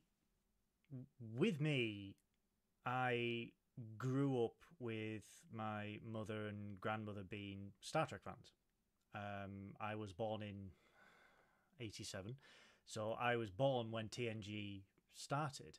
So when it came... Come on, you're not even that old. Well, I see, this is it. He's going, oh, I'm old and stuff. And I'm like, I'm older than you, Goodwill. And in gay years, I'm technically dead. By the way he was reacting, like, I had no idea. By the way he was reacting, I don't know, you would have imagined he was, I don't know, 20 years older than me, whatever. Like, but like, that reaction is not worthy of someone from 87 regarding, like, compared to me. Like, I think that's you have no right to complain. I was born into a family of Trekkies per se, and it was really weird because I was in that weird generation where, for me, the way that the BBC ran back in the day, you got the Next Generation like years later. Yeah. So as I was growing up, I got in on the Next Generation at the ground floor, but I'd already seen the original series. Like, I was a fan of Star Trek since I was 2.5 years old, apparently, and I used to call it Star Twix and whatever. So I saw the original series, and then I went to the Next Generation, and then Deep Space Nine, and then Voyager, and then Episode. So for me, growing up in the 90s and early 2000s, I grew up with Star Trek, and Star Trek, it was not just a TV show, it was a way of life. It was a second family, a second home. So I often say, like, in terms of like the messages that it put out, that Star Trek has always put out about diversity, inclusion, race, gender, and everything like that, they just were absorbed at a young age. And for the longest time, like, I didn't understand, you know, why do you hate the fact that someone wants to be a man or a woman? Why do you hate the fact that two men want a kid? Why do you do that? Like, I don't get it. And I didn't get it because it's accepted. It is what it is, because in Star Trek, and even as early as the original series with the episode with Abraham Lincoln, where he says a derogatory term to Uhura and he apologizes and she goes, there is no need to apologize. These words don't hurt me. And it's just, it's so beneath them, and it's so beyond, like, so far behind them that it doesn't bother them. And this is why I love Star Trek, because it's just like, it's a future for everyone. It's the hope of tomorrow, but it deals with issues where it doesn't ham-fist it and shove it down your throat. It's just like, yeah, we did this and we solved this and we did this, and yeah, it's fine. Even daft things like, oh, the common cold. Oh yeah, we used to call it the common cold, but we cured it ages ago. And now we've got the posh cold. Now we've got COVID plus Pro Max. The upper class cold. It's got a monocle. But with gatekeepers, I didn't encounter because for me, Star Trek was a very private thing. It was a very insular, singular thing for me. I didn't have friends when I was younger. So I couldn't share my love of Star Trek with people. So I went to my first convention in '96, and that was just like an awakening for me. But then it, you know, embracing it, and when I got the internet 20 years ago, you then see these gatekeepers and they're just like, oh, I don't like this episode of Enterprise because the font is a different colour on that panel behind. And you're just like, what? Like, why? But then you get these gatekeepers where, the more you research, you're like, every iteration of Star Trek has had that negativity gatekeeper. The animated series had it. The Next Generation, DS9, Voyager. That newspaper article that appears of the next generation, where they're like, "Oh, he can't be Captain Kirk. He's not bald." And, but then and I'm just like, "This is amazing." Like, but you ask this is now, like, you ask a large majority of Star Trek fans, what is your era? What is the era you most associate with your life and Star Trek? Damn near 90% of them will go, The Next Generation. Because it built a world, and it was a world that progressed with the modern times. It evolved. And the thing with gatekeeping is, you don't see gatekeeping unless you actively go and look for it, unless you are part of those toxic communities. With me, with the events that happened in The Next Generation, Deep Space Nine, I think Deep Space Nine is a very poignant one because a lot of the TNG universe changes and evolves. You roll with it because the world evolves, worlds change. And the whole point of being a better person is you learn to adapt, you learn to embrace new ideas and new things. And then you get those, oh, I don't like that because they've got grey uniforms instead of coloured ones. And it's just like, in the end of the day, like, how does it affect you? Like, how, if all you have to worry about in your life is, oh, Cisco's got a goatee now instead of a haircut, or they've changed the way that this is done. If that's all you've got to worry about in your life is not really that bad. It's very much the fact of Trek teaches us the three T's, which is Trek teaches tolerance. It's the idea of how you can be a fan of Star Trek and then still be sort of, oh, no, it has to be this way. Dickhead. When there's, be a dickhead. And then the fact that there's always, like, there's characters in Trek who are gatekeepers and stuff. And we all see how they all, shut up. Like, the idea in this episode where we basically have, like, them going, hey, this is tradition and stuff like that. But even they're going against tradition in order to, die honorably. And I think we've talked enough about, like, gatekeeping in Trek, though, but it's the idea of just, like, how these people do it. And it's like bullies, where bullies are always victims, and with gatekeepers you have to be like, why are you like this? Sorry if there was a brief disconnection there, everybody. The adequate systems has been very inadequate at the moment. YouTube. But no, it's just we famously said that since we started doing Trekking Up North, we have had nothing but positivity and love from the Trek family. And we have met some wonderful people like yourself, Nina, like Mark, like Unplanned Trek, Joe Dove from Captain's Quadrant, Mike Overton from Clone Star, Sean Ferrick. It's wonderful, wonderful people who just embrace Star Trek for what it is, love Star Trek, and just, they don't gatekeep, they just embrace Star Trek. And yes, some Trek is better than other Trek. You will be a fool to say that every single episode of Star Trek is brilliant. There are weak ones. We all know that.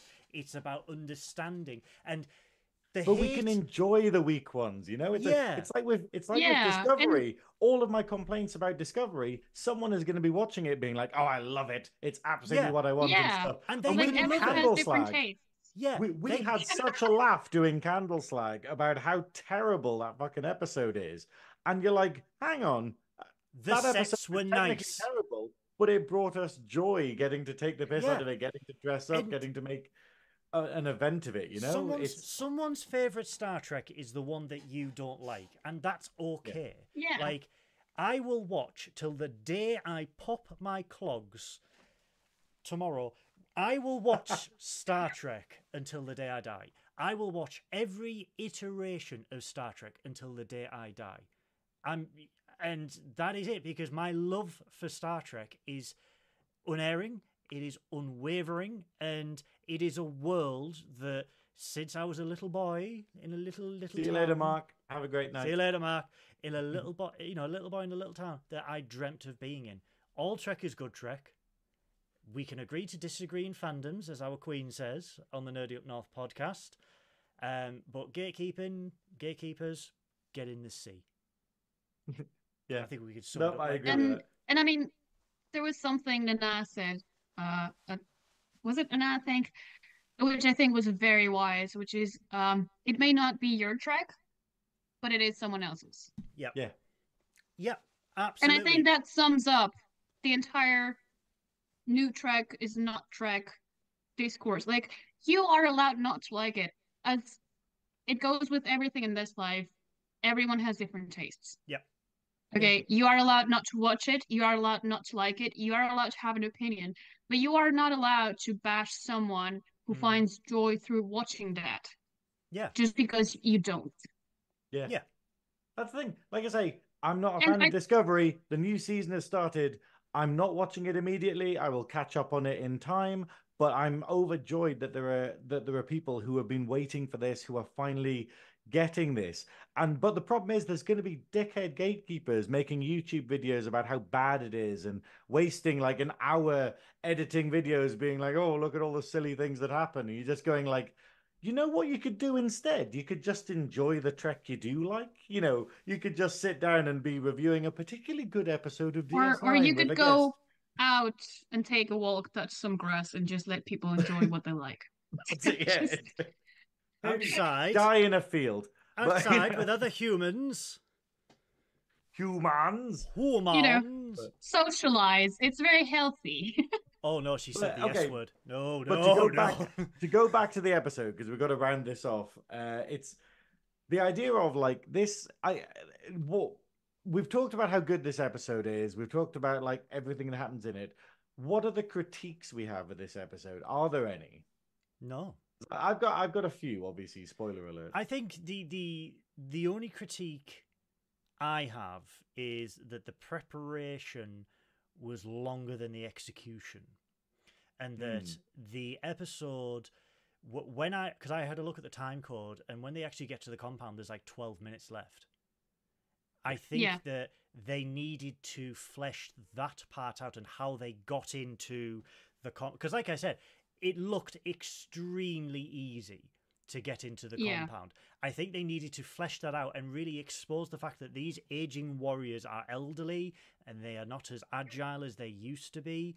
I think my only critique would be that there was an unbalance between preparation and execution. So I think it could have been 20-25 for preparation, and then the rest of the episode was the compound and how they fought their way through. Because we see, oh, there's 40 men. Right, I see 3. So do you know what I mean? And they had 3 of those helmets.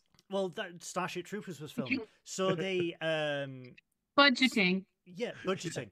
The true villain of this episode. But it's not the albino at all. The actual mission could have been showcased a lot better. That would be my only critique, anyway. No, I think that's true. No, I do. It is crazy. We don't see the albino until 35 minutes into a 50-minute episode. And then he has a chicken on his head. Again, we couldn't even get this man fucking hair. You know, where's the budget? See, once again, the budget. Imagine my confusion when I first watched that episode. No, but it did, like, there's a lot. I agree with what Goodwill is saying here. Like, there's a lot, like, the backstory and why they're doing what they're doing and who they're doing it to. And then the entire action of it is, like, I don't know, a total of 7 minutes.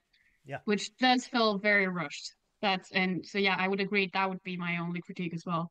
I mean, I kind of love it though that it does that, because obviously the problem I have with a lot of modern Trek is the fact that it's like, hey, action, action, action. Oh, we'll do the talking bits later. And this is the exact opposite bit where they're like, oh yeah, we're meant to have a fucking battle, aren't we? Oh well, we'll just hint towards it. You know, they just get into the compound and there's only 3 guys there. You know, and it kind of is like, this is the total opposite of like sort of J.J. Abrams kind of thing.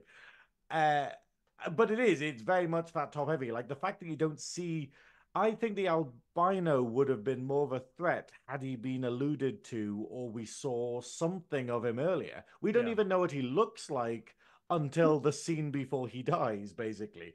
And I think it would have been good to just go, here's a picture of him. Look, he's an angry bastard. Why is there a chicken I guess on his to be head? fair, the focus of the episode is on the stories surrounding the albino. He is a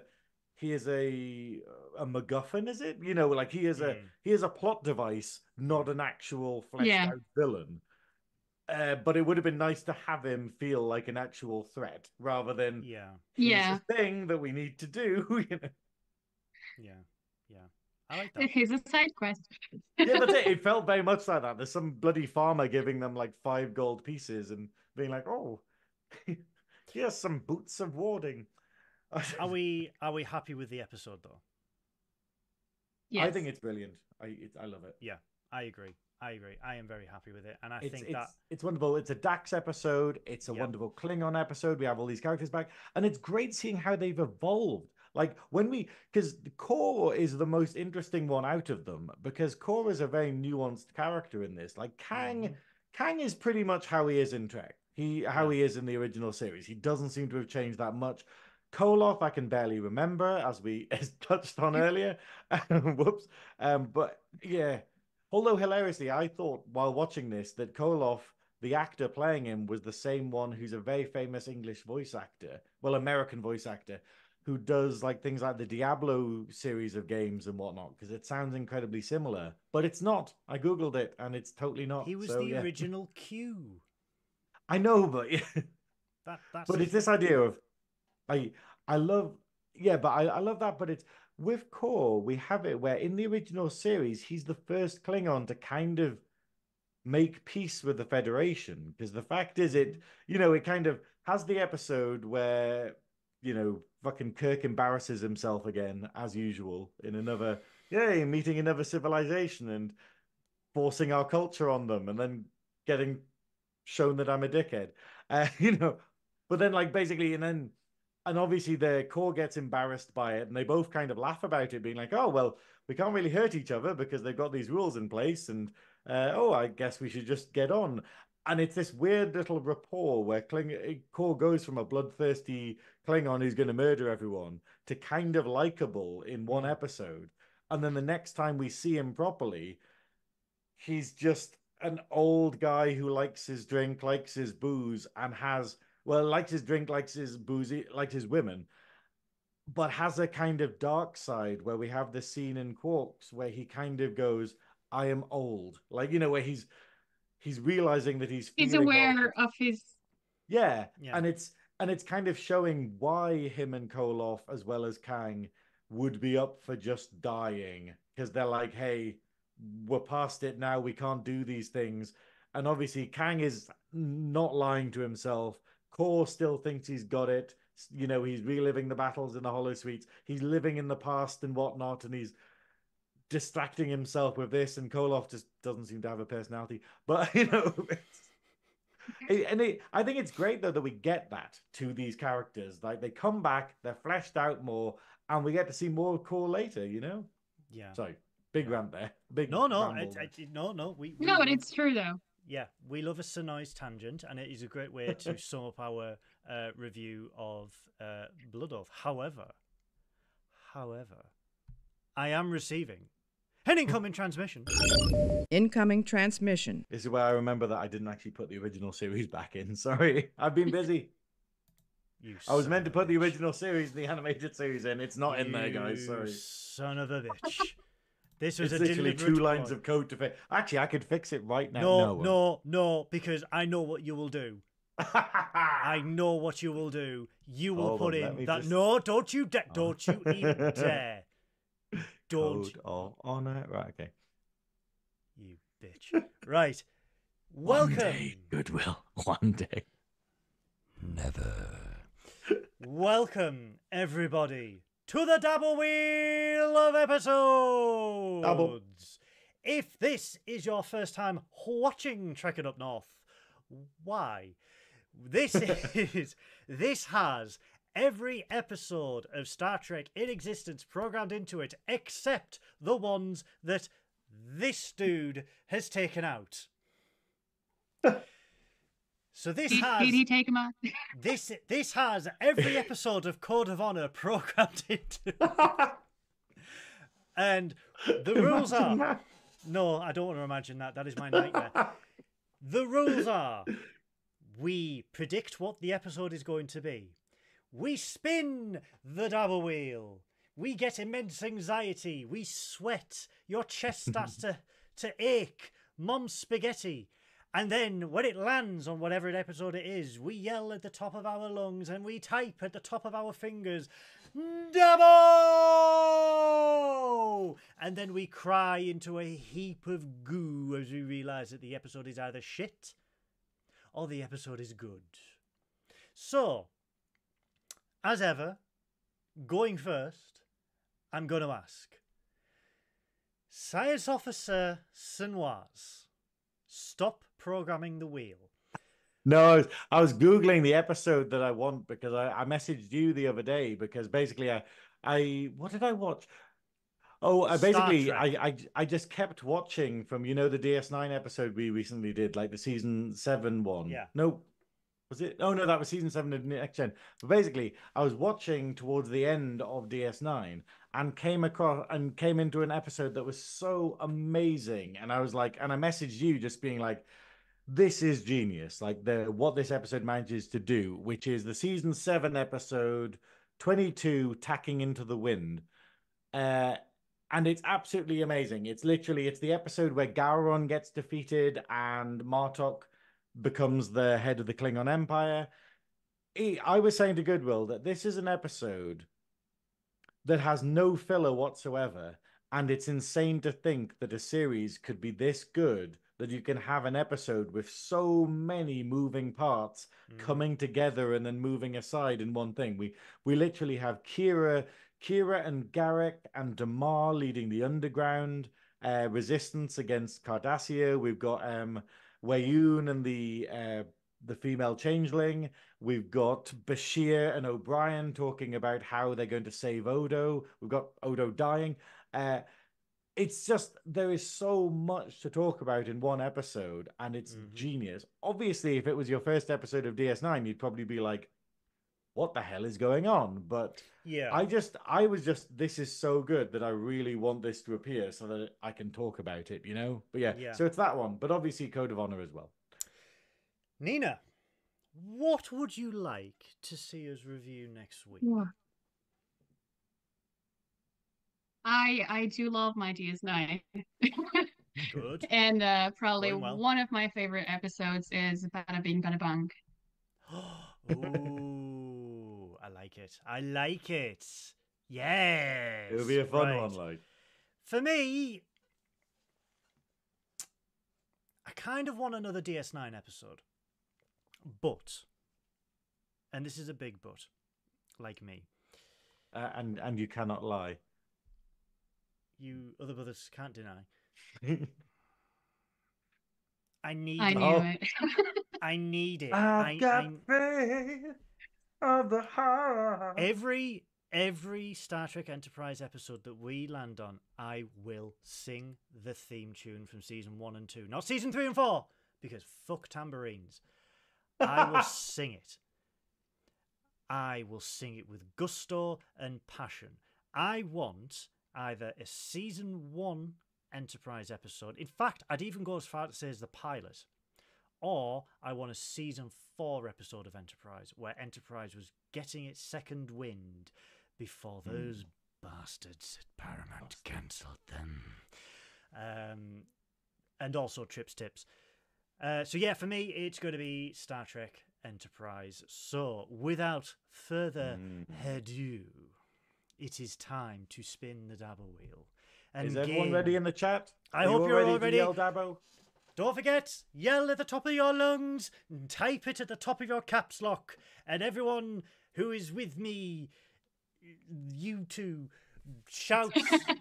Sorry, schizophrenia is kicking in. Shout Dabo at the top of your lungs. So in 3, in 2, in 1, anxiety is kicking in. I have to review this in LA. Or Dear Doctor, actually. Dear Doctor. Oh, Dabo! Yes! Which one is this? Vox Voice? Vox Sola. Yes! Oh, I can't read it from here. Sorry. Okay. Yes, we've got Enterprise. You've got your wish, Goodwill. Have you got faith of the heart?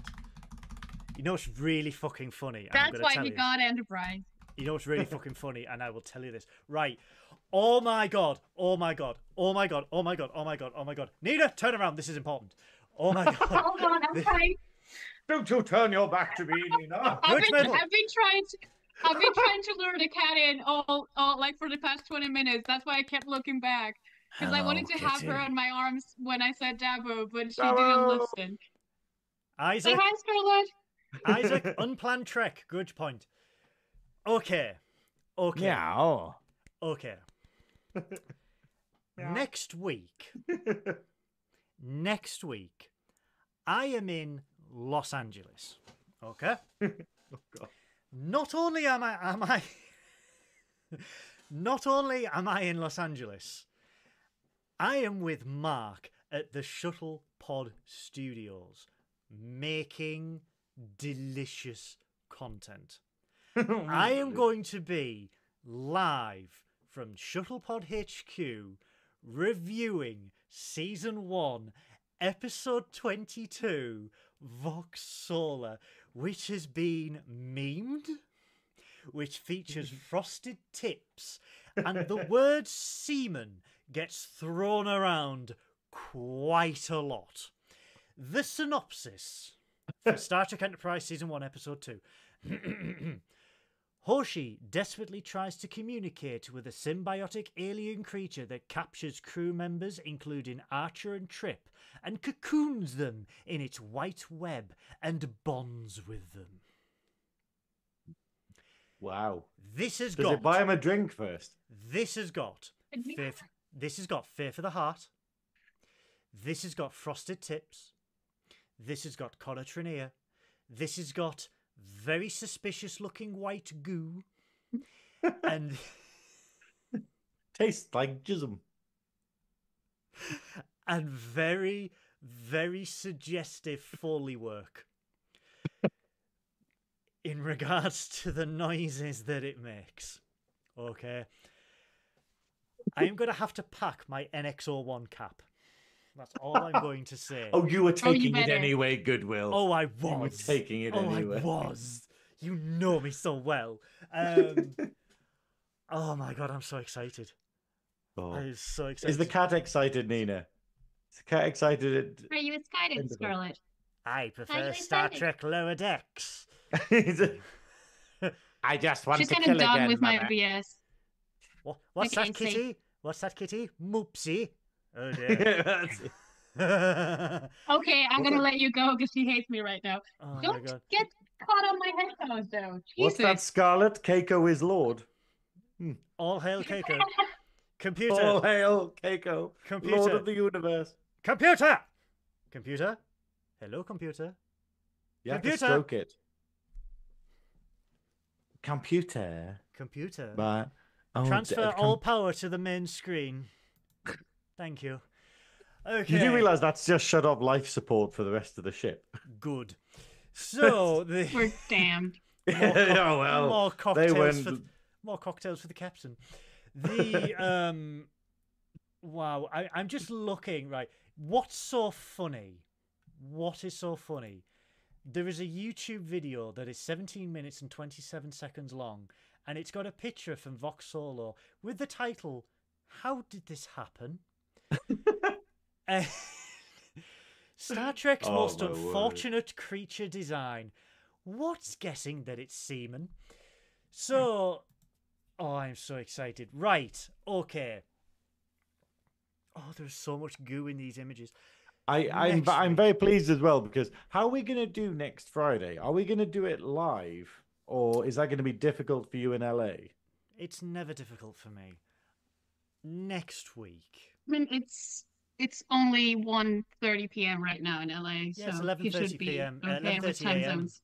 Yeah. Okay, yeah, cool. So next week, live from Burbank in a random dental office in Burbank in Los Angeles, California. Captain Goodwill, on his travels, might not be in uniform, we'll see, will be live from the Shuttlepod Studios for a Trekking Up North, Trekking Goes West episode. I should plaster that, shouldn't I, on the title? Trekking Goes West. It will truly be an international conglomeration of hosts, as Saint Officer Synoiz will be in Sunderland, United Kingdom. I will be in California, getting burnt because I'm ginger. And we will review Vox. May the tips protect you. May the candle slag light my way, and may the great Koala save me. Yeah, I'm definitely going to get Mark on this. I am definitely going to get it. There is so much. Oh, he's gonna love it. There is so much enterprise themed stuff that is going to occur next week as well. I'm quite looking forward to it. So yes, Nina, what do people need to do to donate to you jumping out of a plane with a parachute? Click on the link that will be, I take it, added to the description below. Added. It's already there. Scroll down. Don't look at our faces. Scroll down. And I mean, What's that link doing there? No, no, thank you so much for letting me share it with the world. When is the dive going to happen? I think somewhere in September, like sometime in September. We will keep this link on every description until she jumps out the pit. Oh my god. The pain. Okay, don't jinx it. Aircraft. The Boeing 737. Did you say Boeing or Boeing? Because Boeing is quite apt. Boeing. Well, that's because we've got the trampoline. Because we'll be there at the bottom with the trampoline. Hang on. I'm just checking something. Okay, I'm flying to LA on a Boeing. So if I'm alive this time next week, I will be live from the Shuttlepod studio. But yeah, please donate to Nina's GoFundMe so she can get a parachute to jump out of the aircraft and land safely on the trampoline. And maybe if I slip a €50 bill to the pilot, they may go up. Yes. Above 10,000 feet. You never know. I will give him a cocktail so he can go high. Can you take me higher? Science Officer Synoiz. Yep. Drag Idol. Has it that whole thing. Yeah. Isn't it crazy? Like viewers, this is crazy. There is so much happening for me this year, and it's wonderful, but it's crazy. But I've got a lot of stuff happening, so I'm going to be asking for your care, your attention, your moolah later in the year for charity. Give him you money, you fucks. But before then, because I'm basically one of the competitors for Mixed Drag Great Britain 2024, which is a countrywide drag competition. And I'm one of the finalists. And as part of the final, the competition, we basically have to raise money for charity. And I'm currently coming up with so many insane ideas for how to make money. I'm incredibly pleased with myself because they're all batshit crazy. So I have a lot of plates spinning at the moment to make this happen. But that will be happening later in May, I think, when we start kicking all of that off. However, on the 26th, I'm actually helping a friend out, one of the other competitors. I'm helping them out by performing at one of their fundraisers. So we won't be live on the 26th. But on the 19th, I will be live. I will be in a different location because immediately after that, me and my best mate Ian are going to be doing another 24-hour gaming stream in support of St. Benedict's Hospice, which is the wonderful hospice that cared for our friend Beth before she passed away from cancer last year. So yeah, we're going to try and raise as much money as possible. Please keep an eye on our socials, on the Nerdy Up North socials, on the Discord that we have for Trekking Up North and Nerdy Up North. And we will be informing you how to do that. But effectively, if you tune in for the episode on the 19th of this month, immediately afterwards, you'll be able to join the 24-hour gaming stream where me and Ian will be playing lots of silly games. There will be join-in community games like QAPLA and all those Jackbox kind of games where we can be as offensive as possible. And there will be a GoFundMe account for that if you can spare a couple of pence, maybe a couple of pounds, maybe $1 or £2. Just £2 a month can keep Synoiz in just £2 a month. You can make me. I don't even need to jump out of a plane. I'm just going to play some video games. You can even donate a pineapple if you can squeeze it into your computer and have it travel to us through the internet. Can I I donate think that's how Doge it works. coins? How to donate? How can donate? Yeah. But yeah, so that's happening on the 19th. So please join us for whatever our episode is then, and join us after for the 24-hour streaming. That'd be great. I don't know what it's going to be, but it's probably going to be Code of Honor because he hates me. So, like I said, there is a lot... the urge to fix the actual Dabo wheel, like the fact of just being like, it's so incredibly easy to do. But again, I am sharing an aircraft with you. We are sharing the same hotel. I am driving you in LA. In LA, you in can Las crash Vegas. that car anytime. No. I ain't crashing the car. I'm driving out to the fucking Mojave and I am gonna leave you. Okay? You will be a fucking prune by the end of the day. Okay? Science officer grape. That's what you are going to be.